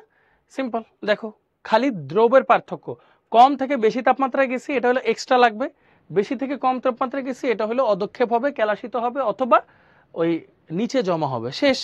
এবার চলো আসল একটা ম্যাথ করি, দেখি এটা বুঝছি কিনা। এটা বুঝলে তারপর বাকিটা আমরা বুঝতে পারবো। এখানে দেখো কি দেওয়া আছে, 30 ডিগ্রি ও 55 ডিগ্রি সেলসিয়াস তাপমাত্রায় কোনো একটি দ্রবের দ্রাব্যতা যথাক্রমে 50 and 90। ওকে, 30 ডিগ্রি সেলসিয়াস তাপমাত্রায় 50 গ্রাম দ্রবণকে 55 গ্রামে উন্নীত করা হলো। দেখছো 30 থেকে 55। তাহলে চলো আবার আমাদের সিস্টেমে চলে যাই। 30 ডিগ্রি সেলসিয়াস ছিল, এটাকে 55-তে উন্নীত করা হয়েছে, ঠিক আছে। তাহলে আমার শুরু হয়েছে কোন তাপমাত্রা দিয়ে? 30 ডিগ্রি। তাহলে 30 ডিগ্রির ইনফরমেশনগুলো আগে লিখে ফেলো। 30 ডিগ্রি ইনফরমেশন কত? দ্রাব্যতা দেওয়া আছে প্রশ্নে কত? 30 ডিগ্রি 50। তাহলে দ্রব্য কতটুকু হবে? দ্রব্য হবে 50 গ্রাম। দ্রাবক কতটুকু ভাইয়া? দ্রাবক হচ্ছে 100 গ্রাম। তাহলে দ্রবণটা কতটুকু ভাইয়া? দ্রবণটা হচ্ছে 150 গ্রাম। দ্রবণটা হচ্ছে 150 গ্রাম। আচ্ছা, তাহলে দেখো এই 150 গ্রামকে, যেহেতু এখানে দ্রবণ দিয়ে তুলনা করা আছে আর কি, হ্যাঁ দ্রবণ বলছে, 150 গ্রাম দ্রবণকে যদি আমি উত্তপ্ত করে 55-তে নিই, তখন ডেল্টা দ্রব্য কত আসতেছে বলো তো ভাইয়া? সিম্পল, দুইটা দ্রাব্যতার পার্থক্য কত? 90 - 50 = 40 গ্রাম। তাহলে প্রশ্নে কত বলছে? 50 গ্রাম। প্রশ্নে বলছে 50 গ্রাম। তাহলে 50 গ্রাম দ্রবণ, দ্রবণ বলছে কিন্তু, হ্যাঁ 50 গ্রাম দ্রবণকে উত্তপ্ত করে যদি আমরা 55-তে নেই, তখন ডেল্টা দ্রব্য কত হবে? 40 × 50 ডিভাইড বাই 150, কাটাকাটি করলে 3, তাহলে আসে হচ্ছে 13.33 গ্রাম। অ্যান্সার আসবে আমাদের 13.33 গ্রাম। শেষ। আর কত গ্রাম লাগবে? 13.33 গ্রাম। দেখছো? হ্যাঁ আমি আমি লিখতে ভুল করছি, এটা স্যাচুরেটেডই হবে। হ্যাঁ সবকিছু কন্ডিশন স্যাচুরেটেড অবস্থায় বলতেছি আমরা, হ্যাঁ। ওকে ওকে, তাহলে কি বললাম আমরা? খেয়াল করি মনোযোগ দিয়ে আবার, হ্যাঁ। দেখো এইটার ব্যাপারটা কি, আমি তোমাদেরকে একটু জাস্ট ভিজুয়ালাইজ করার ট্রাই করি, হ্যাঁ। দেখো একটা দ্রবণ আছে আমার কাছে, ওই দ্রবণটাকে যদি আমি তাপমাত্রা বাড়াই, তাপমাত্রা বাড়াইলে কি হবে? সাধারণত কি হয়? দ্রাব্যতা বাড়ে, সাধারণত দ্রাব্যতা বাড়ে। তাহলে কি হলো বলো তো, একই তাপমাত্রায় আমি মানে একই পদার্থ আছে, একই দ্রবণ আছে, আমি এটা যদি 20 ডিগ্রি থেকে 50-এ নিয়ে যাই, সে আগের চেয়ে বেশি দ্রব্য দরকার না তার সম্পৃক্ত হইতে, ওইটা একটা হিসাব। আবার বেশি দ্রবণ মানে বেশি তাপমাত্রা থেকে কম তাপমাত্রায় যদি নিয়ে আসি, দ্রাব্যতা কমে যায়, তখন কি হবে, সে আর আগের মতো দ্রব্য ধরে রাখতে পারবে না, বাকিগুলো অদক্ষেপ ফেলে দিবে। এটাই করছি, আর কিছু না। তাহলে এখানে খেয়াল করো কি দেওয়া আছে, এখানে দেখো 20 ডিগ্রি থেকে 50-এ নিছি, 20 থেকে 50, তাহলে যেটা দিয়ে শুরু সেই 20-এর ইনফরমেশনগুলো লিখে এখানে যেহেতু দ্রবণ দিয়ে তুলনা করছে, তাই দেখো 20-এর দ্রবণ কত আসে, সম্পৃক্ত দ্রবণ 130 গ্রাম না। তাহলে দেখো এই 130 গ্রাম দ্রবণকে আমি যদি উত্তপ্ত করে 50-এ নিয়ে যাই, তাহলে দ্রব্যের পরিবর্তন কত হবে, 30 গ্রাম, মানে এক্সট্রা লাগবে আরো 30 গ্রাম। তাহলে প্রশ্নে কি দিছে, 260 গ্রাম। তাহলে 260 গ্রাম 20 ডিগ্রিতে ছিল, এটাকে 50-এ নিয়ে গেলে আমার এক্সট্রা দ্রব্য কতটুকু লাগবে, সম্পৃক্ত দ্রবণ তৈরি করতে, হ্যাঁ সম্পৃক্ত দ্রবণকে তৈরি করতে, তাহলে জিনিসটা লাগবে 60 গ্রাম। শেষ অ্যান্সার। এরপরেটা আসো, এটাও কিন্তু সেম কাজ। এবার ছিল 50 থেকে 20-এ নিয়ে গেছে, তাহলে ফার্স্টে 50-এর ইনফরমেশনগুলো দিয়ে দেখলাম 160 গ্রামের সম্পৃক্ত দ্রবণকে 20-এ নিলে ঠান্ডা করলে কি হয়, কমে যায়, কতটুকু পদক্ষেপ পড়ে, 30 গ্রামের। তাহলে 480 গ্রামকে যদি আমি সম্পৃক্ত করতে যাই, তখন অদক্ষেপ পড়বে কত গ্রামের, 90 গ্রামের। এটাই হচ্ছে হিসাবটা। ঠিক তেমনি এখানে খেয়াল করো কি বলছে, 30 থেকে 55-তে নিয়ে গেছে, তাহলে 30 ডিগ্রির আমার জেনারেল ইনফরমেশন কত, 150 গ্রাম হচ্ছে দ্রবণ। 150 গ্রাম দ্রবণকে আমি 55-তে নিয়ে গেলে আমার কতটুকু এক্সট্রা দ্রব্য লাগতেছে, 40 গ্রাম। তাহলে 50 গ্রামের দ্রবণকে নিয়ে গেলে কতটুকু লাগবে এক্সট্রা, 13.33 গ্রাম। শেষ আমাদের অ্যান্সার। এখন ক্লিয়ার সবাই? বলেন সবাই আমরা বুঝতে পারছি কিনা, এখন আমরা সবাই ক্লিয়ার কিনা? হ্যাঁ,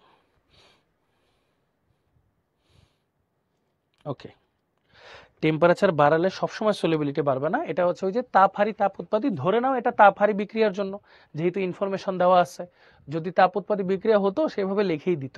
হ্যাঁ, এই আচ্ছা, আশা করি বুঝতে পারছি, ভেরি গুড। চলেন এবার সামনের দিকে যাই। এবার আরেকটা কোশ্চেন, হ্যাঁ আরেকটা সেম কোশ্চেন, মনোযোগ দিয়ে খেয়াল করি কি বলছে। দেখো বলছে হচ্ছে 85 ডিগ্রি সেলসিয়াস তাপমাত্রায় নির্দিষ্ট ভরের কেসিএল কে 250 গ্রাম পানিতে দ্রবীভূত করে, এখন কিন্তু কি দেওয়া আছে, দ্রাবক দেওয়া আছে, তাহলে কিন্তু দ্রাবকের সাপেক্ষে তুলনা করতে হবে এখন, হ্যাঁ দ্রাবকের সাপেক্ষে তুলনা করতে হবে। দ্রবীভূত করে সম্পৃক্ত দ্রবণ প্রস্তুত করা হলো। আচ্ছা তাহলে 85 ডিগ্রির কথাটা আগে লিখি, তারপর কত ডিগ্রি, 20 ডিগ্রি সেলসিয়াসের কথা লিখবো। 85-এর ইনফরমেশন গুলো আগে লিখি। দ্রাব্যতা কত দেওয়া আছে, প্রশ্নে দেওয়া আছে লাস্টে, দ্রাব্যতা দেওয়া হচ্ছে 53.5। তাহলে দ্রব্য কতটুক, দ্রব্য হচ্ছে 53.5 গ্রাম। দ্রাবক কতটুক, দ্রাবক হচ্ছে 100 গ্রাম। আমার শুধু দ্রাবক দরকার, তো আর অন্য ইনফরমেশন গুলো আমি আর নিলাম না। তাহলে খেয়াল করো 85 ডিগ্রি সেলসিয়াস তাপমাত্রায় আমি যদি 100 গ্রাম দ্রাবক, যার কথা বলবে তার কথাই নিতে হবে, 100 গ্রাম দ্রাবককে যদি ঠান্ডা করে 20 ডিগ্রিতে আনি, তাহলে কতটুক দ্রব্যের পরিবর্তন হয় বলতো, অদক্ষিপ্ত হবে কতটুক, দেখো দুইটার পার্থক্য 53.5 মাইনাস 34, তাহলে কত হয় দেখি তো, 53.5 মাইনাস 34 হয় হচ্ছে 19.5 গ্রাম, 19.5 গ্রাম। এখন প্রশ্নে কতটুককে ঠান্ডা করতে বলছে, 250 গ্রাম পানিকে, মানে 250 গ্রাম দ্রাবক, তাহলে দেখো 250 গ্রাম দ্রাবক, এটাকে ঠান্ডা করে যদি 20 ডিগ্রিতে নেই, তাহলে ডেল্টা দ্রব্য, দ্রব্যের পরিবর্তন কত হয়, 19.5 into 250 divide by 100, 19.5 divide by 100 into 250, answer আসে হচ্ছে 48.75 গ্রাম। এটাই হচ্ছে আমাদের ফলাফল, যে আমাদের এক্স মানে অদক্ষেপ পড়বে কতটুক, 48.75 গ্রাম পটাশিয়াম ক্লোরাইড। ঠিক আছে, 48.75 গ্রাম পটাশিয়াম ক্লোরাইড। এখন ক্লিয়ার হয়ে গেছে একদম ভালো মতো। এই প্রশ্ন কি সবাই পারছে ইনশাল্লাহ? এতক্ষণ আমরা দ্রবণ দিয়ে হিসাবগুলো করছি, যারটা বলবে তারটা, এগুলোতে দ্রবণ ছিল, এই প্রশ্নে দ্রাবকের কথা বলছে তাই দ্রাবক দিয়ে করছি, শেষ, আর কিছু না। আমাদের এক্সট্রা কোনো কিছু মুখস্থ করার প্রয়োজনই নেই, যা বলবে আমরা তাই দিয়ে ম্যাথ করবো, এবং আমাদের ম্যাথ ইনশাল্লাহ হয়েও যাবে, ইনশাল্লাহ কোনো সমস্যা নেই। ওকে, সো চলো একটু সামনে আসি। এখন এই প্রশ্নটা কিন্তু তোমাদের জন্য ইজিয়ার অ্যাকচুয়ালি। হ্যাঁ, কি বলছে দেখো, 35 ডিগ্রি সেলসিয়াস তাপমাত্রায় 20 গ্রাম সোডিয়াম ক্লোরাইডের সম্পৃক্ত দ্রবণকে নেওয়া হলো। ভেরি গুড, কোনো সমস্যা নাই। তাহলে দেখো দ্রবণ, সম্পৃক্ত দ্রবণ, অবশ্যই সম্পৃক্ত দ্রবণ কতটুকু দেওয়া আছে, 20 গ্রাম।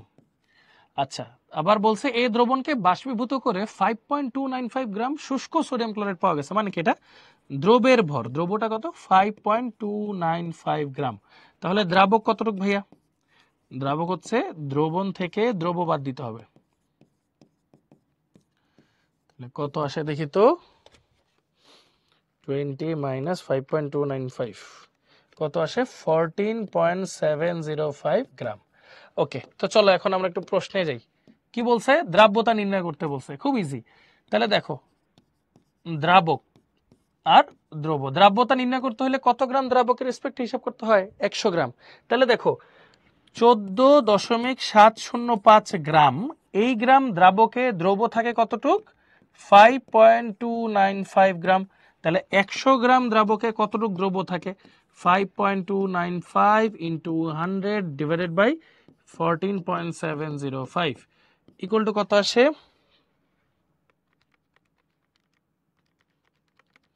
অ্যান্সার আসে হচ্ছে 36.008। এটার কোনো একক থাকবে না কিন্তু, হ্যাঁ, একক গ্রাম পার 100 গ্রাম আর কি। দেখো দ্রাব্যতা চলে আসছে 36.008। তাহলে আশা করি এটা কিন্তু আমরা সবাই বুঝে গেছি, তাই না, যে এটা একটা সম্পৃক্ত দ্রবণ। তাহলে 14.705 গ্রাম দ্রাবকে 5.295 গ্রাম দ্রব দ্রবীভূত থাকলে সম্পৃক্ত দ্রবণ তৈরি করে। তাহলে 100 গ্রাম দ্রাবকে যত গ্রাম দ্রব লাগে সম্পৃক্ত দ্রবণ তৈরি করতে, সেটাই তো দ্রাব্যতা। তাহলে দ্রাব্যতা কত আসলো দেখো 36.008, ইজি। আচ্ছা, তো হোপফুলি এটা আমরা সবাই ক্লিয়ার হয়েছি, তাই তো? Very good. ওকে, এখন আমরা পড়বো দ্রাব্যতা গুণফল ও আয়নিক গুণফল। আমরা এই ফাঁকে একটা কাজ করি, আমরা যেহেতু এখন হেভি পড়াশোনা করছি, আমরা একটা 3 মিনিটের ছোট্ট একটা বিরতি নিব আমরা, হ্যাঁ, একটা 3 মিনিটের ছোট্ট একটা বিরতি। 3 মিনিট সবাই একটু রেস্ট নাও, 3 মিনিট পর আমরা আবার কন্টিনিউ করবো এবং আরেকটা প্রপার একটা গুরুত্বপূর্ণ অংশ পড়বো আমরা, দ্রাব্যতা গুণফল এবং আয়নিক গুণফল। Thank you.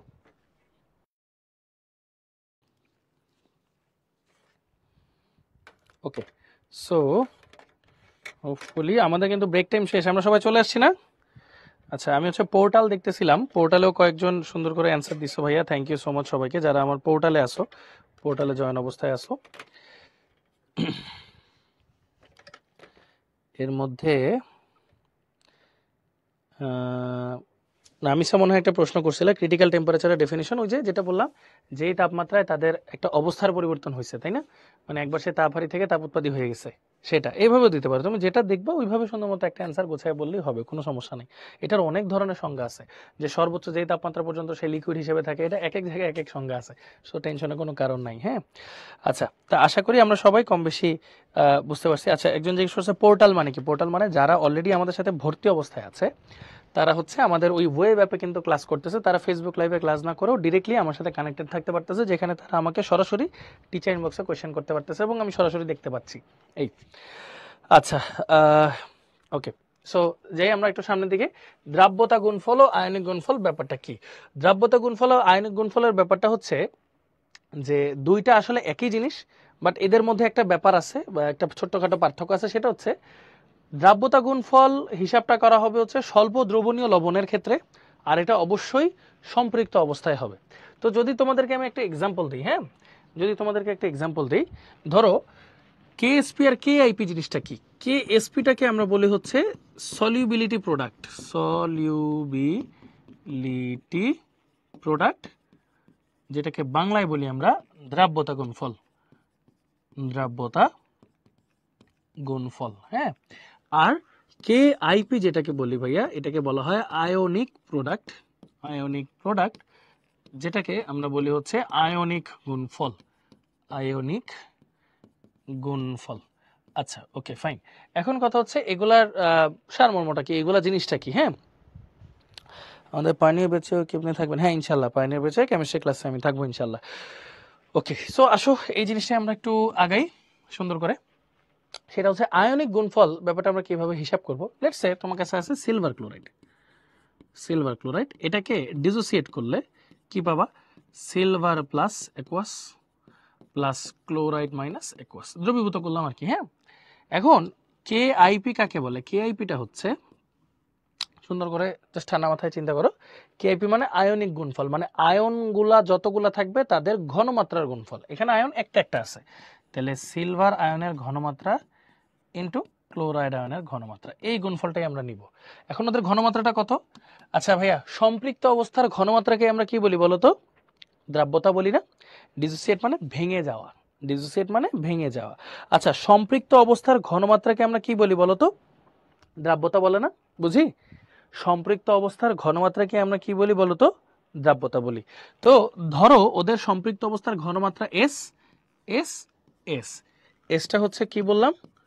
সম্পৃক্ত অবস্থার ঘনমাত্রা, সম্পৃক্ত অবস্থার ঘনমাত্রা, যেটাকে আবার আমরা কি বলি? দ্রাব্যতা বলি, তাই না? দ্রাব্যতা। আর যখন তুমি কেএসপি কেআইপি হিসাব করবা, সবসময় মনে রাখবা, যখন তুমি কেএসপি হিসাব করবা তখন যে তুমি এসটা ব্যবহার করবা দ্রাব্যতা, সেটার একক অবশ্যই মোল পার লিটার হতেই হবে, এটা মাস্ট। একক অবশ্যই মোল পার লিটার হতেই হবে, হ্যাঁ। ঘনমাত্রা মোলারিটিতে নিতেই হবে, মাস্ট বি। তাহলে খেয়াল করো ওদের ঘনমাত্রাটা বসাও এখানে, এস, এটার ঘনমাত্রাও এস, তাহলে এটার নাম হবে কেএসপি। তাহলে কেএসপি কত আসলো ভাইয়া বলো তো? S square. কেএসপি কত আসলো? S square. আচ্ছা চলো আরেকটা করি, আরেকটা করি, এটা শর্টকাট আমি পরে দেখাবো। আরেকটা করি, আরেকটা কি, লেটস সে এখন আমরা করলাম হচ্ছে ধরো ক্যালসিয়াম হাইড্রোক্সাইড, ক্যালসিয়াম হাইড্রোক্সাইড, হ্যাঁ। ধরো সলিড আছে, এটাকে আমি ভাঙলাম, ক্যালসিয়াম 2+ একুয়াস প্লাস OH, দুইটা OH আছে, 2OH মাইনাস একুয়াস। তাহলে খেয়াল করো, এখন যদি আমি এটার KIP লিখি, KIP লিখি, এটা কিন্তু জাস্ট বোঝানোর জন্য, হ্যাঁ। KIP যদি লিখি, দেখো এখানে ক্যালসিয়ামের ঘনমাত্রা কয়টা আছে? একটা আছে ক্যালসিয়াম। আর হাইড্রোক্সাইড কয়টা আছে? দুইটা না? তাহলে দুইটা ঘনমাত্রা গুণ করতে হবে, হ্যাঁ, এরকম দুইটা। এখন এরকম দুইটা ঘনমাত্রা গুণ করে লিখতে লিখতে এরকম যদি 4-5টা থাকে তাহলে 5বার লিখতে হবে, ঝামেলা না? এজন্য কি করে, তাদের সামনে যে সংখ্যাটা থাকে সহগ বলে, এই সহগটা পাওয়ার হিসেবে থাকে। এই সহগটা কি হিসেবে থাকে? পাওয়ার হিসেবে থাকে। তাহলে জিনিসটা কিভাবে লেখা যায়? KIP ইকুয়াল টু, ক্যালসিয়াম যেহেতু একটা আছে তাই পাওয়ার হবে 1, আর OH আছে দুইটা, এজন্য পাওয়ার হবে স্কোয়ার। শেষ, সিম্পল। এখন ওদের সম্পৃক্ত অবস্থার ঘনমাত্রা ধরলাম এস, ঠিক আছে? ঘনমাত্রা ধরলাম এস, তাহলে এটা এস, এস, এটা হবে 2s। এটার অর্থটা কি জানো? এটার অর্থ হচ্ছে ক্যালসিয়াম আয়নের ঘনমাত্রা হচ্ছে এস মোল পার লিটার, আর হাইড্রোক্সাইড আয়নের একটার ঘনমাত্রা হচ্ছে 2s মোল পার লিটার। এইভাবে এটাকে হিসাব করা হয়, ঠিক আছে? এইভাবে এটাকে হিসাব করা হয়। তাহলে ঘনমাত্রাগুলো বসাও, তাহলে এটার নাম হবে এখন কেএসপি। ক্যালসিয়ামের ঘনমাত্রা কত? s টু দি পাওয়ার 1, এটার উপরে স্কোয়ার আছে, ও ওইচের একটার ঘনমাত্রা কত? 2s, 2s মান বসাও, s ইন্টু 2 দুগুণে 4, s স্কোয়ার 4s কিউব, একক কি হবে? মোল পার লিটার কিউব। এটা হলো কেএসপি। এটার একক আমি লিখতে ভুলে গেছি, মোল পার লিটার স্কোয়ার, ঠিক আছে? এইভাবে হবে যাবতীয় জিনিসটা, ওকে? ঠান্ডা মাথায়, হ্যাঁ, মনোযোগ দিয়ে দেখো, এটা যা বুঝার বুঝছো, হ্যাঁ, টেনশন বাদ। আমরা আরেকটা দেখি, আমরা আরো 3টা দেখবো, টেনশনের কোনো কারণ নাই। যতক্ষণ না বুঝবো ভাইয়া ততক্ষণ বুঝাবো সবাই, হ্যাঁ। যারা আমার পোর্টালে আসো তারাও একটু লিখো, যে কোনো কোয়েশ্চেন থাকলে, এবং যারা ফেসবুকে আসো তারা কমেন্ট সেকশনে লিখো, হ্যাঁ, কোনো সমস্যা নেই। এখন চলো আসি আমরা লেটস সে অ্যালুমিনিয়াম ক্লোরাইড, এটাকে আমরা ভাঙবো। ধরো অ্যালুমিনিয়াম 3+ প্লাস 3 ক্লোরাইড মাইনাস, এরকম আমরা নিলাম, ওকে? Aluminium 3+ plus 3 chloride minus. এখন ধরো ফার্স্টে কেআইপি হিসাব করি আমরা। কেআইপি, কেআইপিটা যখন হিসাব করবো, একটা পাইছি হচ্ছে আমরা অ্যালুমিনিয়াম একটা পাইছি, এটার ঘনমাত্রা, আর ক্লোরিন পাইছি 3টা, তো তাই এটার উপরে কিউব দিয়ে দিব সরাসরি, 3বার গুণ না করে, হ্যাঁ, 3বার গুণ না করে কিউব দিয়ে দিব, দিলাম, ভালো কথা। আচ্ছা এরপর খেয়াল করো, আমি যখন এটার কেএসপি লিখবো, কেএসপিটা মানে কি? কেএসপি মানে সম্পৃক্ত অবস্থায় ঘনমাত্রা, আর কিচ্ছুই না। তাহলে ওদের ঘনমাত্রার মানের উপর এখানে একটা পাওয়ার 1 হবে, আর ওদের ঘনমাত্রার মানের উপর পাওয়ার কিউ হবে। দেখো এই পাওয়ারের উপর ঘনমাত্রার সম্পর্ক নাই, এগুলা তাদের পাওয়ার কেন? অ্যালুমিনিয়াম একটা আছে তাই পাওয়ার 1, ক্লোরিন 3টা আছে তাই পাওয়ার কিউব। এগুলো পাওয়ার কেন আছে? কয়টা আছে তাই, ঘনমাত্রার সাথে এদের সম্পর্ক নাই। এবার ঘনমাত্রাগুলো লিখি আমি, কোনো সমস্যা নাই, না বুঝলেও ভাইয়া যে এখন বুঝাচ্ছি, দেখো মনোযোগ দিয়ে, হ্যাঁ। ধরো এটার ঘনমাত্রা সম্পৃক্ত, সম্পৃক্ত অবস্থায় ঘনমাত্রা কত? এটার এস, এটার ধরলাম এস, এটার ধরলাম 3s। এটার অর্থগুলা কি আসলে? এই কথাবার্তা যে লিখি এগুলোর অর্থ কি? এটার অর্থ হচ্ছে একটা অ্যালুমিনিয়ামের ঘনমাত্রা হচ্ছে এস মোল পার লিটার, আর একটা ক্লোরাইডের ঘনমাত্রা হচ্ছে 3s মোল পার লিটার। তাহলে এখন ঘনমাত্রার মানগুলো বসাও। অ্যালুমিনিয়ামের ঘনমাত্রা s, ক্লোরাইডের একটার ঘনমাত্রা কত 3s, আর কিউবটা কেন আসছে, 3টা ছিল তাই 3বার গুণ না করে 3s কিউব দিব।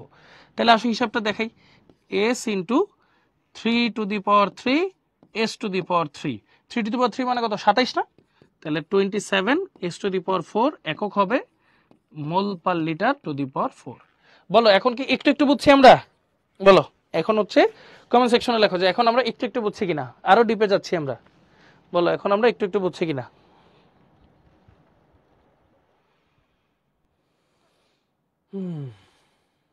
ওকে, ফার্স্ট পেপার চ্যাপ্টার 2। হ্যাঁ আচ্ছা, এবার চলো আরেকটায় যাই, এবার চলো আরেকটা পড়ি। হ্যাঁ আরেকটা, লেটস সে এখন আমরা কোনটা পড়বো, ধরো আমরা পড়বো হচ্ছে অ্যালুমিনিয়াম হাইড্রোক্সাইড পড়ি। চলো অ্যালুমিনিয়াম হাইড্রোক্সাইড দিলাম। চলো তাহলে অ্যালুমিনিয়াম হাইড্রোক্সাইডের সাথে কি আছে, একটা অ্যালুমিনিয়াম আছে আর 3টা হাইড্রোক্সাইড আছে, তাই না? এরকম একটা অ্যালুমিনিয়াম আছে 3টা হাইড্রোক্সাইড আছে। এখন আমাদের দরকার অ্যালুমিনিয়ামের ঘনমাত্রা, আমাদের দরকার হচ্ছে OH এর ঘনমাত্রা, এগুলো আমাদের দরকার। এখন কেআইপি লিখি, কেআইপি কি, কেআইপি হচ্ছে কয়টা আয়ন আছে তাদের প্রত্যেকের ঘনমাত্রার গুণফল। অ্যালুমিনিয়াম আয়ন আছে একটা, তাহলে ওর একটা আয়নের ঘনমাত্রার গুণফল লাগবে, আর OH আছে 3টা, তাহলে 3টার গুণফল মানে কি কিউব দিব। তাহলে কেএসপি যখন হিসাব করব ওদের ঘনমাত্রার মানগুলো শুধু বসবে, কিন্তু পাওয়ারগুলো সেম থাকবে। কেন? কারণ আয়নের সংখ্যা তো আর চেঞ্জ হয় নাই। এখন আসো ওদের ঘনমাত্রাটা বসাই। ওদের ঘনমাত্রা, সম্পৃক্ত অবস্থার ঘনমাত্রা ধরলাম s মোল পার লিটার, ওরও কত হবে s, ওর কত 3s। এটার অর্থ হচ্ছে মানে ওই যে হিসাব দেখো, এটা একটা, এটা একটা, এটা 3টা, তাহলে কি 1 3 1 1 3 এরকম। তাহলে ওর খেয়াল করো একটার ঘনমাত্রা কত আসতেছে s, আর ওর একটার, এটা কিন্তু আসলে একটার ঘনমাত্রা, একটার ঘনমাত্রা কত 3s। তাহলে বসাই দিই 3s কিউব, আর এটা শুধু s, তাহলে কত আসে দেখো s into 3 to the power 3 s to the পাওয়ার 3, তাহলে কত আসে 27 s to the power 4 mole per litre to the পাওয়ার 4। এটা আসে কেএসপি আর এস এর মধ্যে সম্পর্ক। ডান, আরেকটা করবো আমরা এখন। হ্যাঁ এক্স্যাক্টলি এক্স্যাক্টলি। আচ্ছা, এবার তাহলে একটা ছোট্ট জিনিস বলি। হ্যাঁ এবার একটা জিনিস আমি তোমাদের জিজ্ঞেস করি, দেখি তো এটা পারো কিনা। H2SO4, হ্যাঁ H2SO4 এটাকে ভাঙলে কি হয়, 2টা হাইড্রোজেন আর একটা সালফেট। ধরো H2SO4 এর ঘনমাত্রা 0.1 মোলার।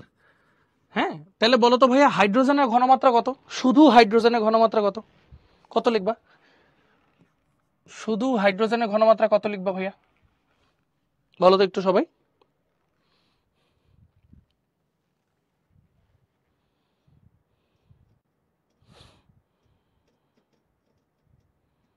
Point two. কেমন বুঝলাম আমরা 0.2?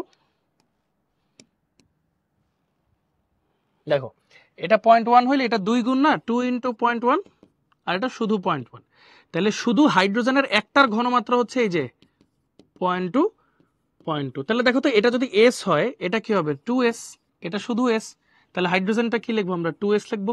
এবার বুঝছো যে এটা একটার ঘনমাত্রা আসলে, এবার সবাই ক্লিয়ার হয়েছে যে এটা যে একটার ঘনমাত্রা, এটা যে একটা হাইড্রোজেনের ঘনমাত্রা। এবার বুঝছো, আমি জাস্ট s দিয়ে লিখছি দেখে তোমরা বুঝতেছিল না, একই জিনিস। ক্লিয়ার? ওকে নাইস, আশা করি এখন একদম ক্লিয়ার হয়ে গেছো, তাই তো? ওকে চলো আরেকটা এক্সাম্পলে যাই, এবার একটু বড় এক্সাম্পলে যাব, ক্রিটিক্যাল এক্সাম্পলে যাব, ঠিক আছে? চলো অ্যালুমিনিয়াম অক্সাইড Al2O3, দেখো মনোযোগ দিও, অ্যালুমিনিয়াম আছে 2টা, 2 অ্যালুমিনিয়াম, অ্যালুমিনিয়ামের যোজনী কার কাছে থাকবে, অক্সিজেনের কাছে 3, অক্সিজেন আছে 3টা, 3 অক্সিজেন, অক্সিজেনের যোজনী কার কাছে, অ্যালুমিনিয়ামের কাছে 2। এরকম সিমিলার ভাবে যদি আরেকটা যৌগ আমরা লিখি AXBY, এরকম যদি লিখি তাহলে খেয়াল করো তো এ কয়টা আছে, x সংখ্যক এ, এর আয়ন কত বি এর কাছে y প্লাস, আবার বি আছে কয়টা y সংখ্যক বি, ওর আয়ন কত x এর কাছে x মাইনাস। দেখো এটার সাথে এটা মিলাও, মিলে যাবে। ওকে দুইটা পাশাপাশি আমরা করবো এখন। হ্যাঁ মনোযোগ দিও সবাই। তাহলে কেআইপি যদি আমরা লিখি, কেআইপিটা কি হবে, দেখো অ্যালুমিনিয়াম আয়ন কয়টা আছে 3টা, তাহলে হবে সরি অ্যালুমিনিয়াম আছে 2টা তাই স্কোয়ার, ইন্টু অক্সাইড আছে কয়টা 3টা তাই হবে কিউব। তাহলে কেএসপিটা যখন লিখবো তখন পাওয়ার, জাস্ট অ্যালুমিনিয়ামের ঘনমাত্রা বসবে স্কোয়ার, অক্সাইডের ঘনমাত্রা বসবে কিউব, শেষ। এটার ক্ষেত্রে আসি, কেআইপি যখন লিখব তখন কি হবে, এ এর ঘনমাত্রা উপর পাওয়ার কত হবে এক্স, যত আছে সেই কয়টা, ইন্টু বি, বি এর ঘনমাত্রা এটার উপর পাওয়ার কত হবে ওয়াই। তার মানে আমরা যখন কেএসপি বসাবো তখন শুধু পাওয়ারের জায়গায় থাকবে, জাস্ট ওদের ঘনমাত্রাটা বসবে। ওকে, এখন ধরো সম্পৃক্ত অবস্থায় ওদের ঘনমাত্রা হচ্ছে, এটার ঘনমাত্রা ধরো এস, তাহলে এটার কত 2s, এটার কত 3s। এটার অর্থ হচ্ছে শুধু একটা অ্যালুমিনিয়ামের ঘনমাত্রা হচ্ছে 2s, মাত্রই বুঝাইছি, আর এটার হচ্ছে একটা অক্সাইডের ঘনমাত্রা হচ্ছে 3s। তাহলে বসাও 2s 2s এর জায়গায়, 3s 3s এর জায়গায়, এখানেও বসাই। দেখো এটার ঘটনাটা কি বলতো, এটা যদি s হয় এটা হবে xs, এটা হবে ys। এটার অর্থ হচ্ছে একটা ay প্লাস এটার ঘনমাত্রা হচ্ছে xs, একটা bx মাইনাস এটার ঘনমাত্রা হচ্ছে ys। মানগুলো বসাও, xs ys। তাহলে দেখো হিসাব কত আসে, 2 square s square, 3 cube s cube, তাহলে কত আসে 4 আর 27 108 s to the power 5। Answer হবে মোল পার লিটার টু দি পাওয়ার 5। এখানে কি হচ্ছে দেখো তো, x to the power x, s to the power x, y to the power y, s to the power y। তাহলে আলটিমেটলি কি থাকলো, x to the power x, y to the power y, s to the power x plus y। Unit কি হবে, মোল per litre to the power x plus y। দেখছো x আর yটা কি, তার মানে আসলে পরমাণুর সংখ্যা, x প্লাস yটা কি আসলে পরমাণুর সংখ্যা। সবাই কি ক্লিয়ার, x প্লাস y এটা কি হবে অ্যাকচুয়ালি পরমাণুর সংখ্যা। সবাই কি ক্লিয়ার। কেআইপির বেলায় তো একবারও এস দেই নেই জেমি, একটু খেয়াল করে দেখো তো ভাইয়া। দেখো কেআইপির সময় ঘনমাত্রা, আর কেএসপির সময় দেখো আই এর জায়গায় আয়ন, এস এর জায়গায় এস, এভাবে চিন্তা করবা, তাহলেই তো হইলো। ওকে, আচ্ছা গুড, ভেরি গুড। তাহলে এটা কিন্তু আমরা ক্লিয়ার করে ফেললাম। চলো এবার আরেকটা প্র্যাকটিস করি, দেখি আমরা কত কিছু বুঝলাম। হ্যাঁ, কত কিছু বুঝলাম। যৌগের নাম এক্স ওয়াই কেএসপি, যৌগের নাম দিলাম সিলভার ক্লোরাইড, যেগুলো যেগুলো করছি আর কি আমরা। তারপর ধরো করলাম কি তারপর করলাম ক্যালসিয়াম হাইড্রোক্সাইড, তারপর করলাম হচ্ছে aluminium chloride, aluminium hydroxide, and last of all aluminium oxide, তাই না? এগুলো আমরা করলাম। চলো একটু হিসাব করি। এটার এক্স এর মান 1, ওয়াই এর মান 1, তাহলে কেএসপি কি হবে 1 to the power 1, 1 to the power 1, s to the power 1 plus 1 মানে s স্কোয়ার। মিলছে? পরেরটাই আসো। পরেরটা হচ্ছে এটা দেখো 1 2 পরমাণু দেখবা খালি, ক্যালসিয়াম একটা, হাইড্রোক্সাইড দুইটা, তাহলে 1 to the power 1, 2 to the power 2, s to the power 1 plus 2 equal to কত 4s কিউব। মিলছে? পরেরটায় আসি 1 3 1 3, 1 to the power 1, 3 to the power 3, s to the power 1 plus 3 মানে 27 s টু দি পাওয়ার 4। মিলছে? তারপর এখানেও same 1 3 1 3, 1 to the power 1, 3 to the power 3, s to the power 1 plus 3, তাহলে কত হয় 27 s টু দি পাওয়ার 4। মিলছে?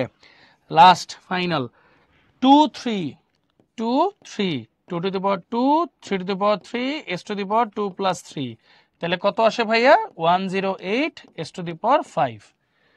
এই শর্টকাটটা যেটা আমরা শিখলাম, যে কোনো একটা সমীকরণ যদি আসে ax by, এইটার জন্য আমার কে স্কয়ার এস এর মধ্যে রিলেশন হচ্ছে x to the power x, y to the power y, s to the power x plus y। Unit হবে হচ্ছে মোল per litre to the power x plus y।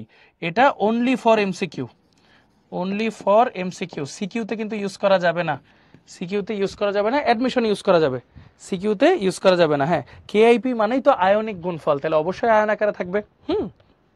R KSP মানে দ্রাব্যতা গুণফল, এই জন্য দ্রাব্যতা এখানে আসবে। সবাই ক্লিয়ার? এখন কি সবাই একদম ভালো মতো ক্লিয়ার হয়ে গেছি না যে এই জিনিসটা কিভাবে আসলো? আর এটা শুধু এমসিকিউর জন্য। হ্যাঁ, মোল পার লিটারের power x to the power y, কেন? ওই যে ভাইয়া সিম্পল, এস এর একক কত মোল পার লিটার। এখন দেখো এস এর উপরে 2 হইলে মানে কি মোল পার লিটার স্কোয়ার, এস এর উপর 3 হইলে কত মোল পার লিটার কিউব। তাহলে এস এর উপরে যদি এক্স প্লাস ওয়াই হয়, মোল পার লিটার উপরে কি হবে এক্স প্লাস ওয়াই। এখন বুঝছো এটা নি? আচ্ছা,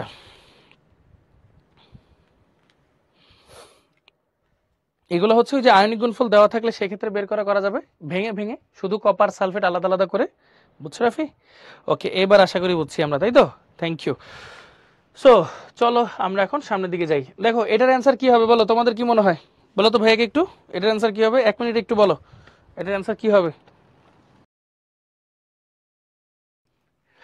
ওকে, সবাই তাহলে ট্রাই করছি না? মাশাল্লাহ, ভেরি গুড। আরে সবাই তো পারছি। চলো এবার দেখি, তোমরা তো মাশাল্লাহ অনেক ব্রিলিয়ান্ট। দেখো লেড আর্সেনেট, এটার নাম ASO4 2। এটাকে যদি ভাঙি, খেয়াল করো কি আছে, 3টা লেড পাবো। লেডের যোজনী কই? এই যে আর্সেনেটের কাছে 2+, আর আর্সেনেটের যোজনী 3, তাহলে 2ASO4 3-। খেয়াল করো, যদি এটার KIP বের করতাম কিভাবে লিখতাম? লেড আয়ন কয়টা আছে? 3টা, তাহলে হবে কিউব। আর আর্সেনেট আয়ন আছে কয়টা? 3টা। সরি, হ্যাঁ, আর্সেনেট আয়ন আছে হচ্ছে 2টা, তাহলে হবে স্কোয়ার। এই হচ্ছে ব্যাপারটা। এখন খেয়াল করো, মান বসাও। এটার দ্রাব্যতা ধরো S দেওয়াই আছে, তাহলে এটার কত? 3S, এটার কত? 2S। এটার অর্থ কি? এটার অর্থ হচ্ছে শুধু লেডের ঘনমাত্রা হচ্ছে 3S, শুধু আর্সেনেটের ঘনমাত্রা হচ্ছে 2S। তাহলে কত হবে দেখো তো? 3S³ into 2S square. So 3 to the power 3, S to the power 3, 2 to the power 2, S to the power 2, which will be 108 S to the power 5 mole per liter to the power 5. আর শর্টকাটে করলে 3-2 হয়ে গেল। ঠিক আছে, এখন বলেন, দ্রাব্যতা গুণফল related সব সমস্যার সমাধান হয়ে গেছে নাকি? ইনশাল্লাহ আমরা পারবো ইনশাল্লাহ, তাই তো? ওকে, দারুণ, ভেরি গুড। সবাই যে ট্রাই করতেছে এর জন্য অনেক অনেক ধন্যবাদ ভাইয়া, থ্যাংক ইউ। ওকে, এবার তাহলে আমরা একটু আগাই। দেখো এই যে একটা ম্যাথ করি আমরা, চলো কি বলছে। 25°C তাপমাত্রায় ক্যালসিয়াম ফ্লোরাইডের দ্রাব্যতা গুণফল হলো এত, ওই তাপমাত্রায় ক্যালসিয়াম ফ্লোরাইডের দ্রাব্যতা কত? চলো বের করি। ক্যালসিয়াম ফ্লোরাইড বলছে, দেখো ক্যালসিয়াম ফ্লোরাইড, তাহলে ক্যালসিয়াম আছে একটা, ফ্লোরিন আছে 2টা, তাহলে KIP, আমি এমনি আর কি বারবার KIPটা লিখবা না পরীক্ষা, ডিরেক্ট KSP লিখবা, কিন্তু তোমাদের সুবিধার জন্য পড়াচ্ছি। ক্যালসিয়াম আছে কয়টা? একটা। ক্যালসিয়াম আছে একটা, ফ্লোরিন আছে 2টা, তাহলে হবে স্কোয়ার। ডান।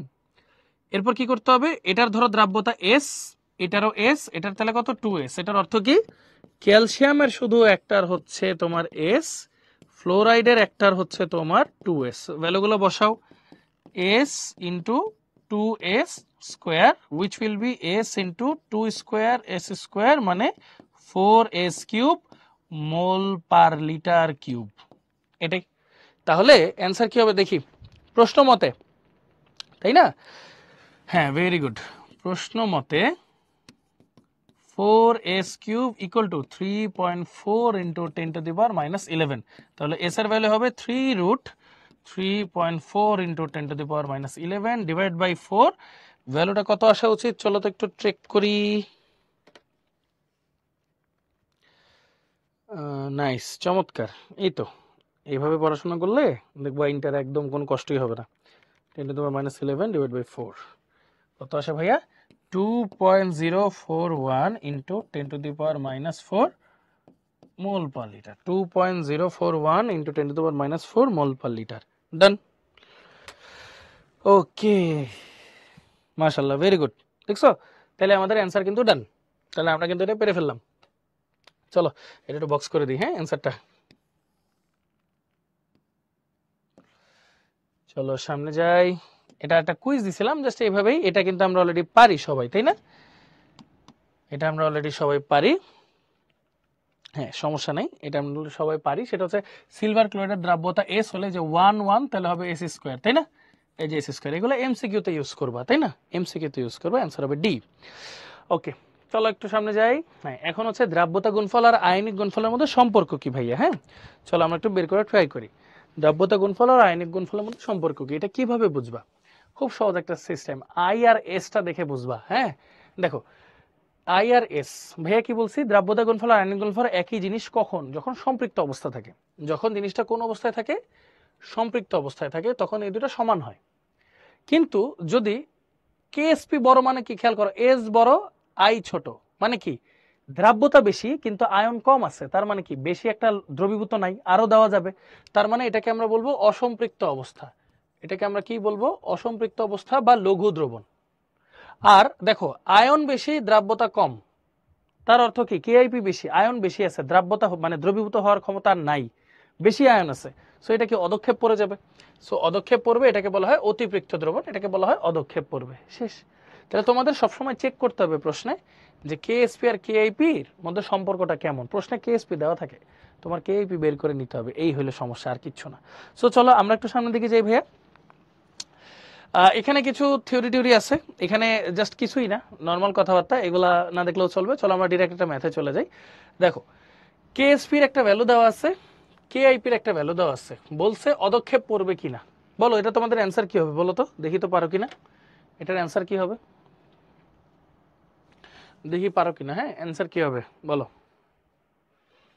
কেএসপির ভ্যালু দেখো 10⁻³ কেআইপি দেখো 10⁻10, অবশ্যই বোঝা যাচ্ছে কেআইপি অনেক ছোট, কেএসপি অনেক বড়, কেআইপি অনেক ছোট, তো দ্রাব্যতা যেহেতু বেশি তার মানে কি অদক্ষেপ পড়বে না, তার মানে অ্যান্সার হচ্ছে অদক্ষেপ পড়বে না, অ্যান্সার হচ্ছে বি, পড়বে না, ওকে পড়বে না। দ্রাব্যতা বেশি কেআইপি কম, শোনো 10⁻³ মানে কত জানো, 0.001, 10⁻10 মানে কত জানো, 000, এইটা, তাহলে অবশ্যই কে বড়, -3 বড়, এটা বড়, কেএসপি বড় হলে কি হয়, দ্রাব্যতা বেশি, আরো নিতে পারবো, সো অদক্ষেপ পড়ে নাই, অ্যান্সার হচ্ছে অদক্ষেপ পড়বে না, অ্যান্সার হচ্ছে অদক্ষেপ পড়বে না। ওকে, সম্পৃক্ত জিনিস হচ্ছে পুরোপুরি ফিল আপ করা, একদম ক্লাসে শুরুতে বলছিলাম সম্পৃক্ত জিনিস একদম টইটুম্বুর ফিল আপ, কেউ 1 কেজি ক্ষমতার ধারণ সম্পন্ন বক্স কিনলে ওখানে যদি আমি 1 কেজির কিছু রেখে দিই এটাকে বলা হয় সম্পৃক্ত বা ফিল আপ অবস্থা, হ্যাঁ। আচ্ছা ভেরি গুড, সো চলেন একটু সামনের দিকে আগাই। এই যে একটা ম্যাথ করি, এটা কিন্তু বইটার একটা ম্যাথ, হ্যাঁ, এটা একটু বুঝতে সুবিধা হবে, এটা একটু ঠান্ডা মাথায় করব, সবাই একটু মনোযোগ দিয়ে খেয়াল করব আমরা, হ্যাঁ, এটাই ভাইয়া তোমাদের কাছে অনুরোধ। দেখো ফার্স্টে কি বলছে, 25°C তাপমাত্রায় সিলভার ক্লোরাইডের 100 ml সম্পৃক্ত দ্রবণের সাথে সোডিয়াম ব্রোমাইডের 100 ml দ্রবণ যোগ করা হলে কোন যৌগের অদক্ষেপ তৈরি হবে। এখন অদক্ষেপ তৈরি করতে বলছে, তাহলে আগে বিক্রিয়াটা একটু লিখি, কি বলছে, silver chloride plus sodium bromide, বিক্রিয়া করলে কি কি পাওয়া যায়, silver chloride silver bromide plus sodium chloride. Sodium chloride তো মানে পুরোপুরি দ্রবীভূত হবে, সোডিয়ামের পৃথিবীতে শুধু একটা লবণই আছে, সোডিয়াম পাইরো অ্যান্টিমোনেট, যেটা অদ্রবণীয়, এছাড়া সবগুলোই দ্রবণীয়।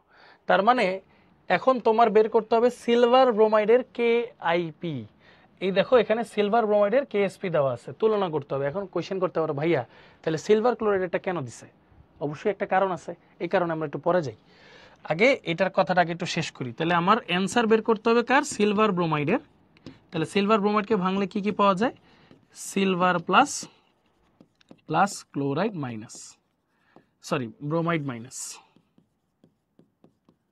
তাহলে এটার যদি কেআইপি বের করি তাহলে কি করতে হবে জানো, এটা কি মিশ্রিত অবস্থায় না, সিলভার ব্রোমাইডটা কখন পাবো, যখন মিশ্রিত অবস্থায় থাকবে, তার মানে আমার এখানে সিলভারের ঘনমাত্রা লাগবে যেটা মিক্সড অবস্থায় থাকবে, ইনটু ব্রোমাইডের ঘনমাত্রা লাগবে যেটা মিক্সড অবস্থায় থাকবে, এই দুইটাকে মিক্স করার পর পাওয়া যাবে, শেষ।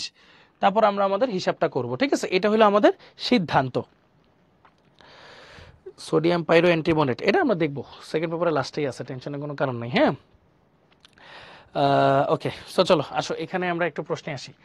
এখন খেয়াল করো এখানে আমার কাছে দুইটা পাত্র আছে, একটা পাত্রে কি কি ইনফরমেশন দেওয়া, 0.03 মোলার 100 ml সোডিয়াম ব্রোমাইড আছে নাকি, সোডিয়াম ব্রোমাইড আছে, ওকে।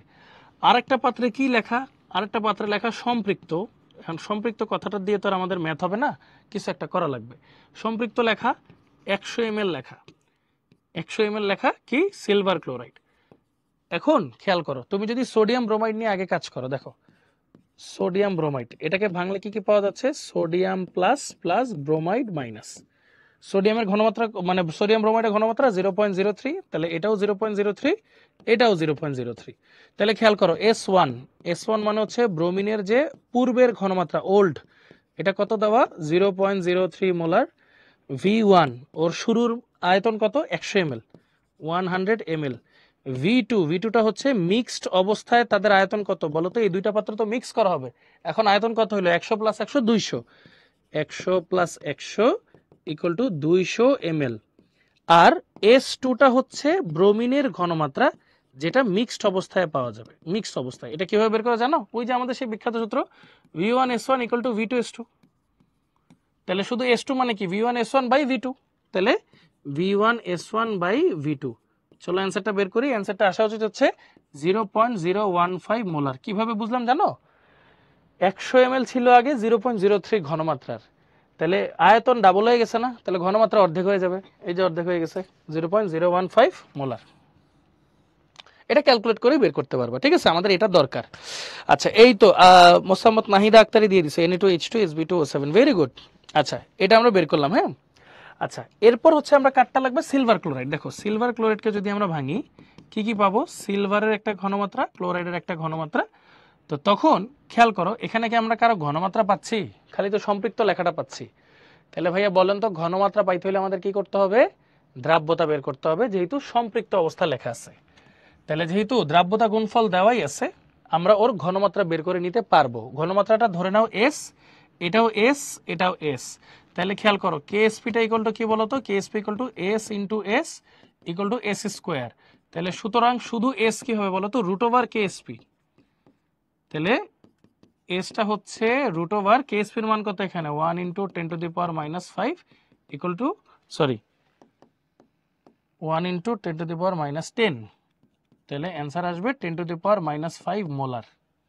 10⁻⁻5 মোলার। তাহলে এখান থেকে আমরা কি ইনফরমেশন পাই? সিলভারের পুরান ঘনমাত্রা, ওল্ড, যেটাকে আমরা ধরো নাম দিব এখন S3 ইকুয়াল টু 10⁻⁻5 মোলার। যেটা V3 পুরান আয়তন কত দেওয়া? 100 ml। তাহলে নতুন মিক্স আয়তন কত বাড়ছে না? 100 + 100 200 ml। 100 + 100 equal to 200 ml। তাহলে S4 হচ্ছে সিলভারের যে ঘনমাত্রা, এটা মিক্সড অবস্থায় কত? তাহলে সূত্র কি? V3S3 divide by V4। তাহলে আসলে অ্যান্সারটা বসাই। এটার অ্যান্সারটা আসবে হচ্ছে 5 ইন্টু 10⁻⁻6 মোলার। আমার মনে আছে কিভাবে জানো? আমি সকালে ক্লাস ছিলাম তো এই মেথডই। ওকে, এজন্য মনে আছে। V1S1 V2S2 কোন সূত্র? 1 মিনিটে দেখাচ্ছি, 1 মিনিট, একটু সময় দাও। হ্যাঁ, দেখাচ্ছি। তাহলে দেখো, তোমার কাছে এই ইনফরমেশনও আছে আর তোমার কাছে এই ইনফরমেশনও আছে। এই দুইটা ইনফরমেশন চলো আমরা এখন বসাই। এই দুইটা ইনফরমেশন আমরা বসাই। একটা হচ্ছে 5 ইন্টু 10⁻⁻6 আর এটা হচ্ছে কত? 0.015 এটা। তাহলে চলো আসো হিসাব করি, কত আসে? 5 ইন্টু 10⁻⁻6 একটা 0.015। তাহলে অ্যান্সার আসে হচ্ছে 7.5 ইন্টু 10⁻⁻8, ঠিক আছে, মোল পার লিটার স্কোয়ার, দুইটা। এখন সবাই একটু খেয়াল করি আমরা। হ্যাঁ, তাহলে পার্থক্যটা বোঝা যাবে ভাইয়া ইনশাল্লাহ। দেখো এখানের কেএসপি কত দেওয়া? সিলভার ব্রোমাইডের 10⁻13। আর এখানে কেআইপি কত আসছে আমার? 10⁻8। বলো তো কে বড়, কেএসপি নাকি কেআইপি? অবশ্যই কেআইপি বড়। KIP of silver bromide is greater than KSP of silver bromide. সুতরাং অদক্ষেপ পড়বে, অদক্ষেপ পড়বে। সুতরাং অ্যান্সার হচ্ছে অদক্ষেপ পড়বে। ওকে, সুতরাং অ্যান্সার হচ্ছে অদক্ষেপ পড়বে। ওকে, আচ্ছা, আমি পুরোটা আরেকবার বুঝাবো, তার আগে আমি তোমাদের ছোট্ট একটা কথা বলি। হ্যাঁ, এই পৃষ্ঠা একটু বুঝাই দিই তোমাদেরকে। হ্যাঁ, ধরো বিক্রিয়ার আগে, ধরো যে N1 ইকুয়াল টু N2 আমরা কখন লিখি বলো তো? যখন দুইটা জিনিসের মোল সংখ্যা সমান হয়, তাই না? তাহলে N মানে কি বলো তো? V into S। তাহলে V1S1 ইকুয়াল টু N2 মানে কি? V2 into S2। শেষ। এই সূত্র আমরা কখন ব্যবহার করি? যখন বিক্রিয়ার আগে এবং বিক্রিয়ার পরে আমরা কোনো কিছু অ্যাড করি না, যা থাকার তাই থাকে, শুধু ঘনমাত্রা কম বেশি হয়। মানে ঘনমাত্রা বাড়লে আয়তন কমবে, আয়তন কমলে ঘনমাত্রা, মানে আয়তন বাড়লে ঘনমাত্রা কমবে, স্বাভাবিক না? একটা চা খাচ্ছ, তুমি চায়ের যদি আয়তন বাড়াইতে চাও তাহলে ঘনমাত্রা কমে যাবে না? আবার তুমি যদি ঘন করতে চাও, লিকার বাড়াইতে চাও, তখন কি হবে? আয়তন কমে আসবে না? বেশি শুকায় ফেলবা চা। এটাই তো হিসাবটা, এইখান থেকেই আসছে V1S1 ইকুয়াল টু V2S2। এটাকে আমরা সবাই ক্লিয়ার? একটু বলো তো ভাইয়া সবাই কমেন্ট সেকশনে বা হচ্ছে ইন্টারেক্টিভ কেয়ারের টিচার ইনবক্সে ভাইয়া। ওকে, তো আশা করি এটা আমরা সবাই ক্লিয়ার। ওকে, V1S1 V2S2 কিনা এটা জানার জন্য কেএসপি কেআইপি দরকার কেন? শুধু মনে না, এটার জন্য তো তোমার এই যে দেখো শুধু কেএসপি দেওয়া আছে। তুমি যদি এটার কেআইপি বের না করতা তাহলে তুমি কেমনে বলতা যে এটাকে অদক্ষেপ্ত হবে কি হবে না, তাই না? এন কিভাবে ভিএস হয়? আচ্ছা, যে আমি একটা ভালো কোশ্চেন করছে, এন কিভাবে ভিএস হয় খেয়াল করো তো ভাইয়া। আয়তনের একক কি? লিটার। আর মোলারিটির একক কি ভাইয়া? মোল পার লিটার। লিটার লিটার কাটলে কি থাকে? মোল। এজন্য ভিআরএস গুণ করলে এন পাওয়া যায়। প্রমাণ? ডান? ক্লিয়ার? ওকে, নাইস। তাহলে আশা করি এটা নিয়ে আর কোনো সন্দেহ নাই। Very good. সো দেখো এই ম্যাথটা আমরা কিভাবে করলাম, বলছে সিলভার ক্লোরাইড আর সোডিয়াম ব্রোমাইডকে মিক্স করা হয়েছে, করলাম মিক্স। তাহলে কি কি পাই আমরা, সিলভার ব্রোমাইড আর সোডিয়াম ক্লোরাইড পাই। Very good. সোডিয়াম ক্লোরাইড তো দ্রবণীয় লবণ, এটা আমরা জানি, কারণ সোডিয়ামের একটা লবণীয় অদ্রবণীয়, সেটা সোডিয়াম পাইরো অ্যান্টিমোনেট গেল। এখন বাদ থাকলো সিলভার ব্রোমাইড। এখন তাহলে সিলভার ব্রোমাইডের হিস্টোরি এখানে লিখতে হবে। তাহলে সিলভার ব্রোমাইড থেকে সিলভার আর ব্রোমিন পাবো, এটা কোন অবস্থায়, মিক্সড অবস্থা না, তাহলে তাদের কোন ঘনমাত্রা লাগবে, মিক্সড ঘনমাত্রা লাগবে। এখন এই মানগুলো তো আমার দরকার, এই জন্য আমরা কি করলাম, দুইটা পাত্র নিলাম। দুইটা পাত্র থেকে ফার্স্টে সোডিয়াম ব্রোমাইডের মিক্স করলে, মানে আয়তন বেড়ে গেছে না, এখন 100 100 200 হয়ে গেছে, আয়তন বাড়লে তার ঘনমাত্রা কমে যাবে, গোমে কত হয়েছে সেটা বের করলাম। আবার সিলভার ক্লোরাইডের তো ঘনমাত্রা দেওয়াই ছিল না, খালি সম্পৃক্ত লেখা ছিল। আবার আমরা কি জানি, সম্পৃক্ত অবস্থার ঘনমাত্রাই তো দ্রাব্যতা, তাহলে দ্রাব্যতা বের করে নিলাম, ওইটাই তার ঘনমাত্রা। ওইটাকে যখন মিশ্রিত করবো, আয়তন বেড়ে গেছে, তখন তার ঘনমাত্রা কমে গেছে, এটাও আমরা বের করলাম। তখন ওই দুইটা মিক্সড অবস্থায় ঘনমাত্রাকে গুণ করে আমরা কেআইপি পাইলাম। ওই কেআইপির সাথে প্রশ্নে যে কেএসপি দেওয়া থাকবে সেটা তুলনা করব। যদি কেআইপি বড় হয় তাহলে অদক্ষেপ পড়বে, যদি কেএসপি বড় হয় তাহলে অদক্ষেপ পড়বে না। শেষ। সবাই অ্যাবসলিউটলি ক্লিয়ার? বলো। এখন আমরা বুঝছি সবাই ইভেন n = vs কিভাবে হয়, কোনটা কি হয় না হয়, আশা করি সবাই এখন ক্লিয়ার, তাই তো?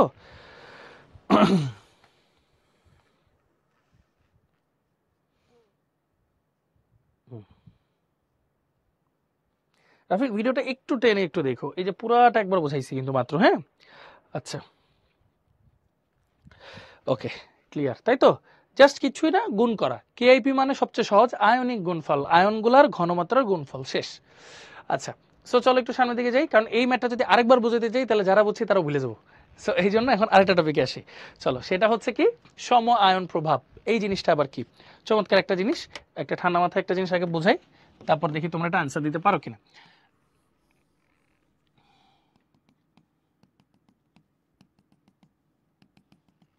ধরো এটা হচ্ছে সিলভার ক্লোরাইডের সম্পৃক্ত দ্রবণ,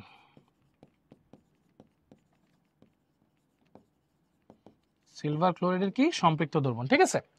এটার ধরো কেএসপি দেওয়া আছে তোমার কাছে, কেএসপি হচ্ছে ধরো 1 × 10⁻⁻10 মোলার স্কোয়ার, কেএসপি দেওয়া আছে তোমার, ঠিক আছে? তার মানে এখানে কি কি আছে, সিলভার দ্রবীভূত অবস্থায় আছে, ক্লোরাইড দ্রবীভূত অবস্থায় আছে, সিলভার দ্রবীভূত অবস্থায় আছে, ক্লোরাইড দ্রবীভূত অবস্থায় আছে, আর কিছু সিলভার ক্লোরাইড নিচে অদক্ষেপ আকারে পড়ে আছে, নইলে তো সম্পৃক্ত হবে না, তাই না? এরকম। আচ্ছা, হাফ ইয়ারলিতে আসছিল কোনটা, অদ্রবণীয় লবণের সংকেত কি, অদ্রবণীয় লবণের সংকেত হচ্ছে সোডিয়াম পাইরো অ্যান্টিমোনেট, হ্যাঁ, Na2H2SB2O7, এটা হচ্ছে সোডিয়াম পাইরো অ্যান্টিমোনেট। এটা আমরা এমনিতে অধ্যায় 2 যখন লাস্টে পড়বো আয়ন শনাক্তকরণ, তখন এটা আছে, হ্যাঁ। ওকে, সোডিয়াম পাইরো অ্যান্টিমোনেট, হ্যাঁ। তো চলো আমরা একটু সামনের দিকে যাই। M2 কেন জানো, ওই যে মোল পার লিটার স্কোয়ার, এই বড় হাতের M মানে কিন্তু মোল পার লিটার, এটা তো জানো। তাহলে M স্কোয়ার মানে কি, মোল পার লিটার স্কোয়ার, এই জন্য আর কি, হ্যাঁ, এককটা দিছি আর কি আমি, হ্যাঁ।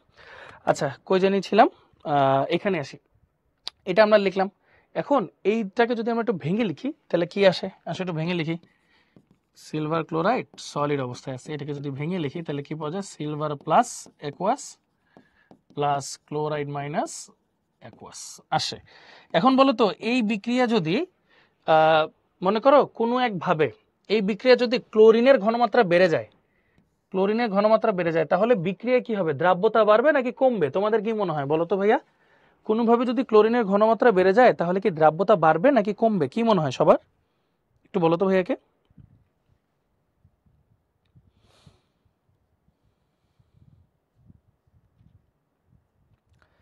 দ্রাব্যতা বেড়ে যাবে নাকি কমবে? অবশ্যই কমবে। মাশাআল্লাহ, ভেরি গুড, তোমরা তো ভালো পারো। দেখো, ঘটনা হচ্ছে লাশ হাতিলির নীতি, কি বলছে, যখন উৎপাদ বাড়বে তখন সে বিক্রিয়া করে পিছনে চলে আসবে, তাই না? মানে তার দ্রাব্যতা কমে যাবে, দ্রাব্যতা কমে যাবে, এইটুকু তো আমরা বুঝি। আচ্ছা, খেয়াল করো সবাই, এখানে যদি আমি ধরো খুব সামান্য পরিমাণ, লেটসে অনেক অল্প 0.1 মিলি আর 2-3 ml সোডিয়াম ক্লোরাইড দিলাম, তাহলে এখানে কে বাড়লো বলো তো, সোডিয়াম আয়নও আসলো, ক্লোরাইড আয়নও আসলো, তাহলে কি হইলো, ক্লোরিনের ঘনমাত্রা বেড়ে গেল না? ক্লোরিনের ঘনমাত্রা বাড়ছে। লাশ হাতিলের নীতি অনুযায়ী, লাশ হাতিলের নীতি কি বলছে, লাশ হাতিলের নীতি বলছে যে এই এক্সট্রা ক্লোরিনটা আবার সিলভারের সাথে বিক্রিয়া করে পশ্চাৎ দিকে চলে আসবে, ব্যাকওয়ার্ডে চলে আসবে, মানে দ্রাব্যতা কমবে, সিলভার ক্লোরাইডের দ্রাব্যতা কমবে। তাহলে চলো দেখি তো কি হয়। এই ক্লোরিনটা কি করে, সিলভারের সাথে রিঅ্যাক্ট করবে, সিলভারের সাথে রিঅ্যাক্ট করে নিচে অদক্ষেপ পড়ে যাবে সিলভার ক্লোরাইড আকারে। দেখো এই সোডিয়াম ক্লোরাইড আসার আগেও আয়ন ছিল কয়টা, 4টা, 1 2 3 4। সোডিয়াম ক্লোরাইড আসার পরও আয়ন আছে কয়টা, 1 2 3 4, 4টাই আছে। মাঝখান দিয়ে কি হলো বলো, সিলভারের ঘনমাত্রা কমে গেল না? তাহলে আলটিমেটলি কি হলো বলো তো, যার মানে দ্রবণ তার ঘনমাত্রা কমে যায়। কেন হয় একটু তোমাদেরকে বুঝাই বলি। লেটস সে তুমি তোমার রুমে থাকো সুন্দর মতো, এখন এমন সময় তুমি শুনলা তোমার খালাতো ভাই বোন অ্যাডমিশন পরীক্ষা দিবে, উনি তোমার কাজিন আর কি, তোমার কাজিন হচ্ছে তোমাদের বাসায় থেকে পরীক্ষা দিবে 3 মাস। তাহলে তুমি যে রুমে থাকো, ধরো 200 স্কোয়ার ফিটের একটা রুম, এখন তোমার এই রুমটা কিন্তু 100 স্কোয়ার ফিট হয়ে গেল, শেয়ার করতে হবে তাই না? তাহলে রুমের সাইজ তো আর বাড়ে নাই কমে নাই, তাই তো? তার মানে রুমটা সম্পৃক্ত অবস্থায় আছে, তার মানে সম্পৃক্ত অবস্থায় কোনটা ফিক্স থাকে, কেএসপি। কেএসপিটা অলওয়েজ ফিক্স থাকবে, কেএসপি অলওয়েজ ফিক্স থাকবে একটা ফিক্সড টেম্পারেচারে। টেম্পারেচার ফিক্স থাকলে কেএসপিও ফিক্স থাকবে, এছাড়া কখনোই চেঞ্জ হবে না, ঠিক আছে?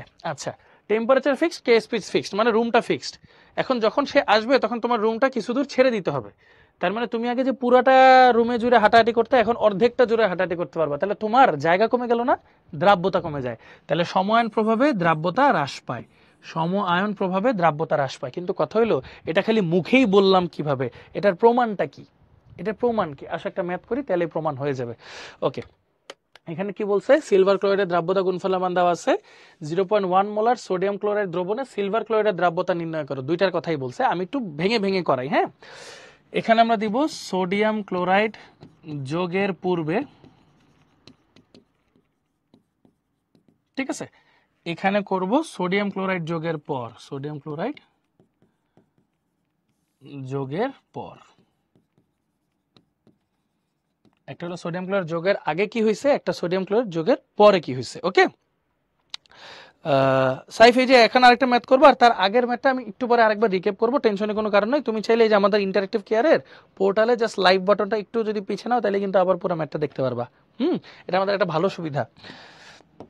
দেখো খেয়াল করো, সোডিয়াম ক্লোরাইড যোগের পূর্বে কি হয়েছে, এটা যোগ করার আগে কি ছিল, শুধু সিলভার ক্লোরাইডই ছিল। তাহলে সিলভার ক্লোরাইডকে যদি ভাঙি কি কি পাওয়া যায়, সিলভার ক্লোরাইডকে যদি ভাঙি তাহলে শুধু পাবো silver plus plus chloride minus, পাইলাম। তাহলে দেখো তো, ওর দ্রাব্যতা S1 ধরলাম, ওরটাও তাহলে S1, ওরটাও তাহলে S1, কি সম্পৃক্ত অবস্থায় ঘনমাত্রা। তাহলে কেএসপিটা কি হবে, S1 ইন্টু S1, মানে এটা এইটা, তাহলে S1 স্কোয়ার। তাহলে শুধু S1 এর ভ্যালুটা কত, √KSP, মানটা বসাই, তাহলে অ্যান্সার আসবে 2 × 10⁻⁵ মোল পার লিটার, এটা আসবে। আচ্ছা, এখন কোশ্চেনে বলা হয়েছে সোডিয়াম ক্লোরাইড যোগের পর কি হবে। আসো সোডিয়াম ক্লোরাইডটাকে একটু ভেঙে লিখি, সোডিয়াম ক্লোরাইড সলিড, এটাকে ভাঙলে কি পাওয়া যায়, sodium plus aqueous plus chloride minus aqueous. হ্যাঁ, এটা তোমার ওই যে কাজিন আসলো। এখন ওর ঘনমাত্রা কত, 0.1 মোলার, এটাও তাহলে 0.1, এটাও তাহলে 0.1 গেল। এখন এই যে সিলভার ক্লোরাইড, এটা তোমার রুম আর কি। হ্যাঁ, এখন তাহলে কি হয়েছে, এখন তোমার রুমের কিন্তু একটু চেঞ্জ আসবে, বা জায়গার একটা চেঞ্জ আসবে। কি, ধরো সিলভার ক্লোরাইডের ঘনমাত্রা মানে দ্রাব্যতা ধরলাম এখানে S2 ঘনমাত্রা, এটাও S2, কিছু তো চেঞ্জ আসবে, ধরলাম S2, এটাও S2। But the fact is ক্লোরিনের ঘনমাত্রা কিন্তু এখন একটু বাড়বে 0.1 এইখান থেকে। এটা তো সবাই বুঝি, ক্লোরিনের ঘনমাত্রা এখন আর শুধু S2 থাকবে না, 0.1ও যোগ হবে সোডিয়াম ক্লোরাইড থেকে এসে। আচ্ছা, তাহলে এখন কেএসপিটা কি হবে বলো তো, কেএসপিটা সিলভার ক্লোরাইডেরই কিন্তু, কেএসপিটা কি হবে, S2 ইন্টু S2 প্লাস 0.1, এই যে S2 প্লাস 0.1, তার মানে আলটিমেটলি কি থাকে, S2 স্কোয়ার প্লাস 0.1 S2, এরকম আসে। এখন একটা ছোট্ট শর্টকাট সবসময় বলে দিই, সেটা হচ্ছে দ্রাব্যতার মান এস এর ভ্যালুগুলো অনেক ছোট হয়, এজন্য এস এর স্কোয়ার, এস এর কিউব অ্যান্ড সো অন এগুলাকে ইগনোর করা যায়, এগুলাকে ইগনোর করা যায়। তাহলে এটাকে তুমি ইগনোর করে ফেলো, দরকার নেই। তাহলে শুধু S2 এর ভ্যালুটা কত, S2 এর ভ্যালুটা আসতেছে হচ্ছে KSP divide by 0.1 equal to আসবে 4 × 10⁻⁹ মোল পার লিটার। এখন একটা ছোট্ট সিদ্ধান্তে আসি, দেখি আমরা সিদ্ধান্তটা সবাই বুঝতেছি কিনা। দেখো সোডিয়াম ক্লোরাইড যোগ করার আগে এই যে ওর দ্রাব্যতা কত ছিল, 2 × 10⁻⁵। সোডিয়াম ক্লোরাইড যোগ করার পরে দ্রাব্যতা অনেক কমছে না, 4 × 10⁻⁹। কি পরিমাণ কমছে খেয়াল করছো, মানে S1 is greater than S2। এটার অর্থ কি দাঁড়াইলো? সম আয়ন প্রভাবের ফলে যার দ্রবণ ছিল তার দ্রাব্যতা হ্রাস পায়। সম আয়ন প্রভাবের ফলে যার দ্রবণ ছিল তার দ্রাব্যতা হ্রাস পায়। দেখো এখানে সোডিয়াম ক্লোরাইড যোগ করার আগে বা সোডিয়াম ক্লোরাইডে সিলভার ক্লোরাইড যোগ করার আগে কি হয়েছে? এই ঘটনাটা হয়েছে, শুধু সিলভার ক্লোরাইড ছিল শুধু তখন।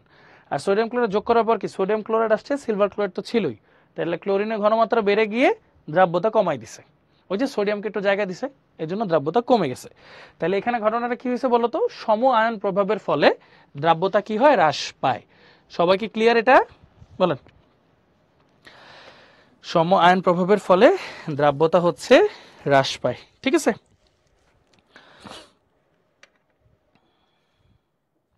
ওকে, আর হচ্ছে আমরা এই ম্যাথটা আরেকবার একটু বুঝাই দিই। এখানে কি ছিল বলতো? দুইটা আলাদা দ্রবণকে যোগ করে আমরা নতুন একটা উৎপাদ পাইছি। সেই উৎপাদটা অধক্ষেপ পড়বে কিনা সেটা বিষয় আলোচনার। সেই উৎপাদের তাহলে আমার কি বের করতে হবে? কেআইপি বের করতে হবে। এই উৎপাদের কেএসপি দেওয়া আছে, এখন কেআইপি বের করতে হলে তার মিশ্রণে ঘনমাত্রা বের করতে হবে। মিশ্রণে ঘনমাত্রা কিভাবে বের করে? ওই যে V1S1 V2S2 সূত্র দিয়ে, যে আগে তার ঘনমাত্রার আয়তন কত ছিল এবং মিশ্রণের আয়তন কত, তাহলে মিশ্রণের ঘনমাত্রা কত, এইভাবে বের করি। এটাও সেম, এখানে যেহেতু ঘনমাত্রা দেওয়া ছিল না কিন্তু সম্পৃক্ত কথাটা লেখা ছিল, তাই আমরা দ্রাব্যতা বের করছি। দ্রাব্যতাই তো সম্পৃক্ত দ্রবণের ঘনমাত্রা। তাহলে পুরাতন ঘনমাত্রা, পুরাতন আয়তন, নতুন আয়তন মানে মিক্সড আয়তন আর মিক্সড ঘনমাত্রা বের করলাম। এই মানগুলো এখানে বসাই দিয়ে দেখলাম কেআইপির মান বেশি আসে। আই যদি বেশি আসে মানে কি আয়ন বেশি, দ্রাব্যতা কম, তার মানে অদক্ষেপ পড়বে। এবার কি ক্লিয়ার? বুঝতে পারছি আমরা? অ্যাড করার মানে যোগ করা, যোগ করা। চা খাইতেছো, চিনি যোগ করলা না, ওরকম আর কি, যোগ করা। ওকে, তাহলে বলো সবাই এই জিনিসপত্রগুলো ক্লিয়ার, যে অদক্ষেপের ম্যাথ কিভাবে আসে, সম আয়নের ম্যাথ কিভাবে আসে? ওকে, ক্লিয়ার। হোপফুলি তোমরা এই জিনিসটা ঠিকঠাক মতো বুঝতে পারছো। হ্যাঁ, আচ্ছা, এই ক্লাসের ফুল রেকর্ডিং তো থাকবেই, পাশাপাশি পিডিএফ তো পেয়েই যাবে। আর এটা যারা আবার ভর্তি হবে ইনশাল্লাহ, ক্লাস শুরু হবে তখন কিন্তু এই ক্লাসটা আবার করানো হবে এবং আরও এক্সপ্লিসিটলি করানো হবে, টেনশনের কোনো কারণ নাই। কেএসপি কনস্ট্যান্ট কেমনে? ভালো একটা কোয়েশ্চেন। দ্রবণের যে সম্পৃক্ত অবস্থা, এটা কি কোথাও লিখছে যে চেঞ্জ হয়েছে? একটা দ্রবণের সর্বোচ্চ অবস্থা কি সম্পৃক্ত অবস্থা। এই অবস্থার বাইরে তো আর সে যাইতে পারবে না, তুমি যাই অ্যাড করো না কেন, সে সম্পৃক্ত হওয়ার কারণে বাকিগুলোর অদক্ষেপ ফালাই দিবে। তার মানে সে তো সম্পৃক্ত অবস্থাটা ফিক্সড। অবস্থাটা যেহেতু ফিক্সড, তার কেএসপির ভ্যালুটাও ফিক্সড, কারণ কেএসপি কি? সম্পৃক্ত অবস্থায় তার দ্রাব্যতা গুণফল। সম্পৃক্ত অবস্থায় তার দ্রাব্যতা গুণফল, এটাও ফিক্সড। ঠিক আছে, ক্লিয়ার? এইটাই হচ্ছে ইস্যু। ভালো কোয়েশ্চেন, কেএসপি কেন ফিক্সড? তাহলে সমান প্রভাবে কেএসপি ফিক্স থাকে কিন্তু দ্রাব্যতা কমে যায়। কেএসপি ফিক্স থাকে কিন্তু দ্রাব্যতা কমে যায়, এই হচ্ছে হিসাবটা। আচ্ছা, ওকে, so thank you so much সবাইকে। আজকে ক্লাস আমাদের এইটুকুই। আশা করি তোমরা সবাই ঠিকঠাক মতো সবকিছু বুঝতে পারছো। হোপফুলি ইনশাল্লাহ যারা ভর্তি হন হয় তারাও দ্রুত ভর্তি হয়ে যাবা, আর যারা ভর্তি আছো তারাও রেগুলার ক্লাস করবা। ইনশাল্লাহ আমরা ভালো মতো ক্লাসগুলো কন্ডাক্ট করব। সবাই ভালো থাকো, সুস্থ থাকো, ইনশাল্লাহ দেখা হবে, কথা হবে। আল্লাহ হাফেজ, আসসালামু আলাইকুম।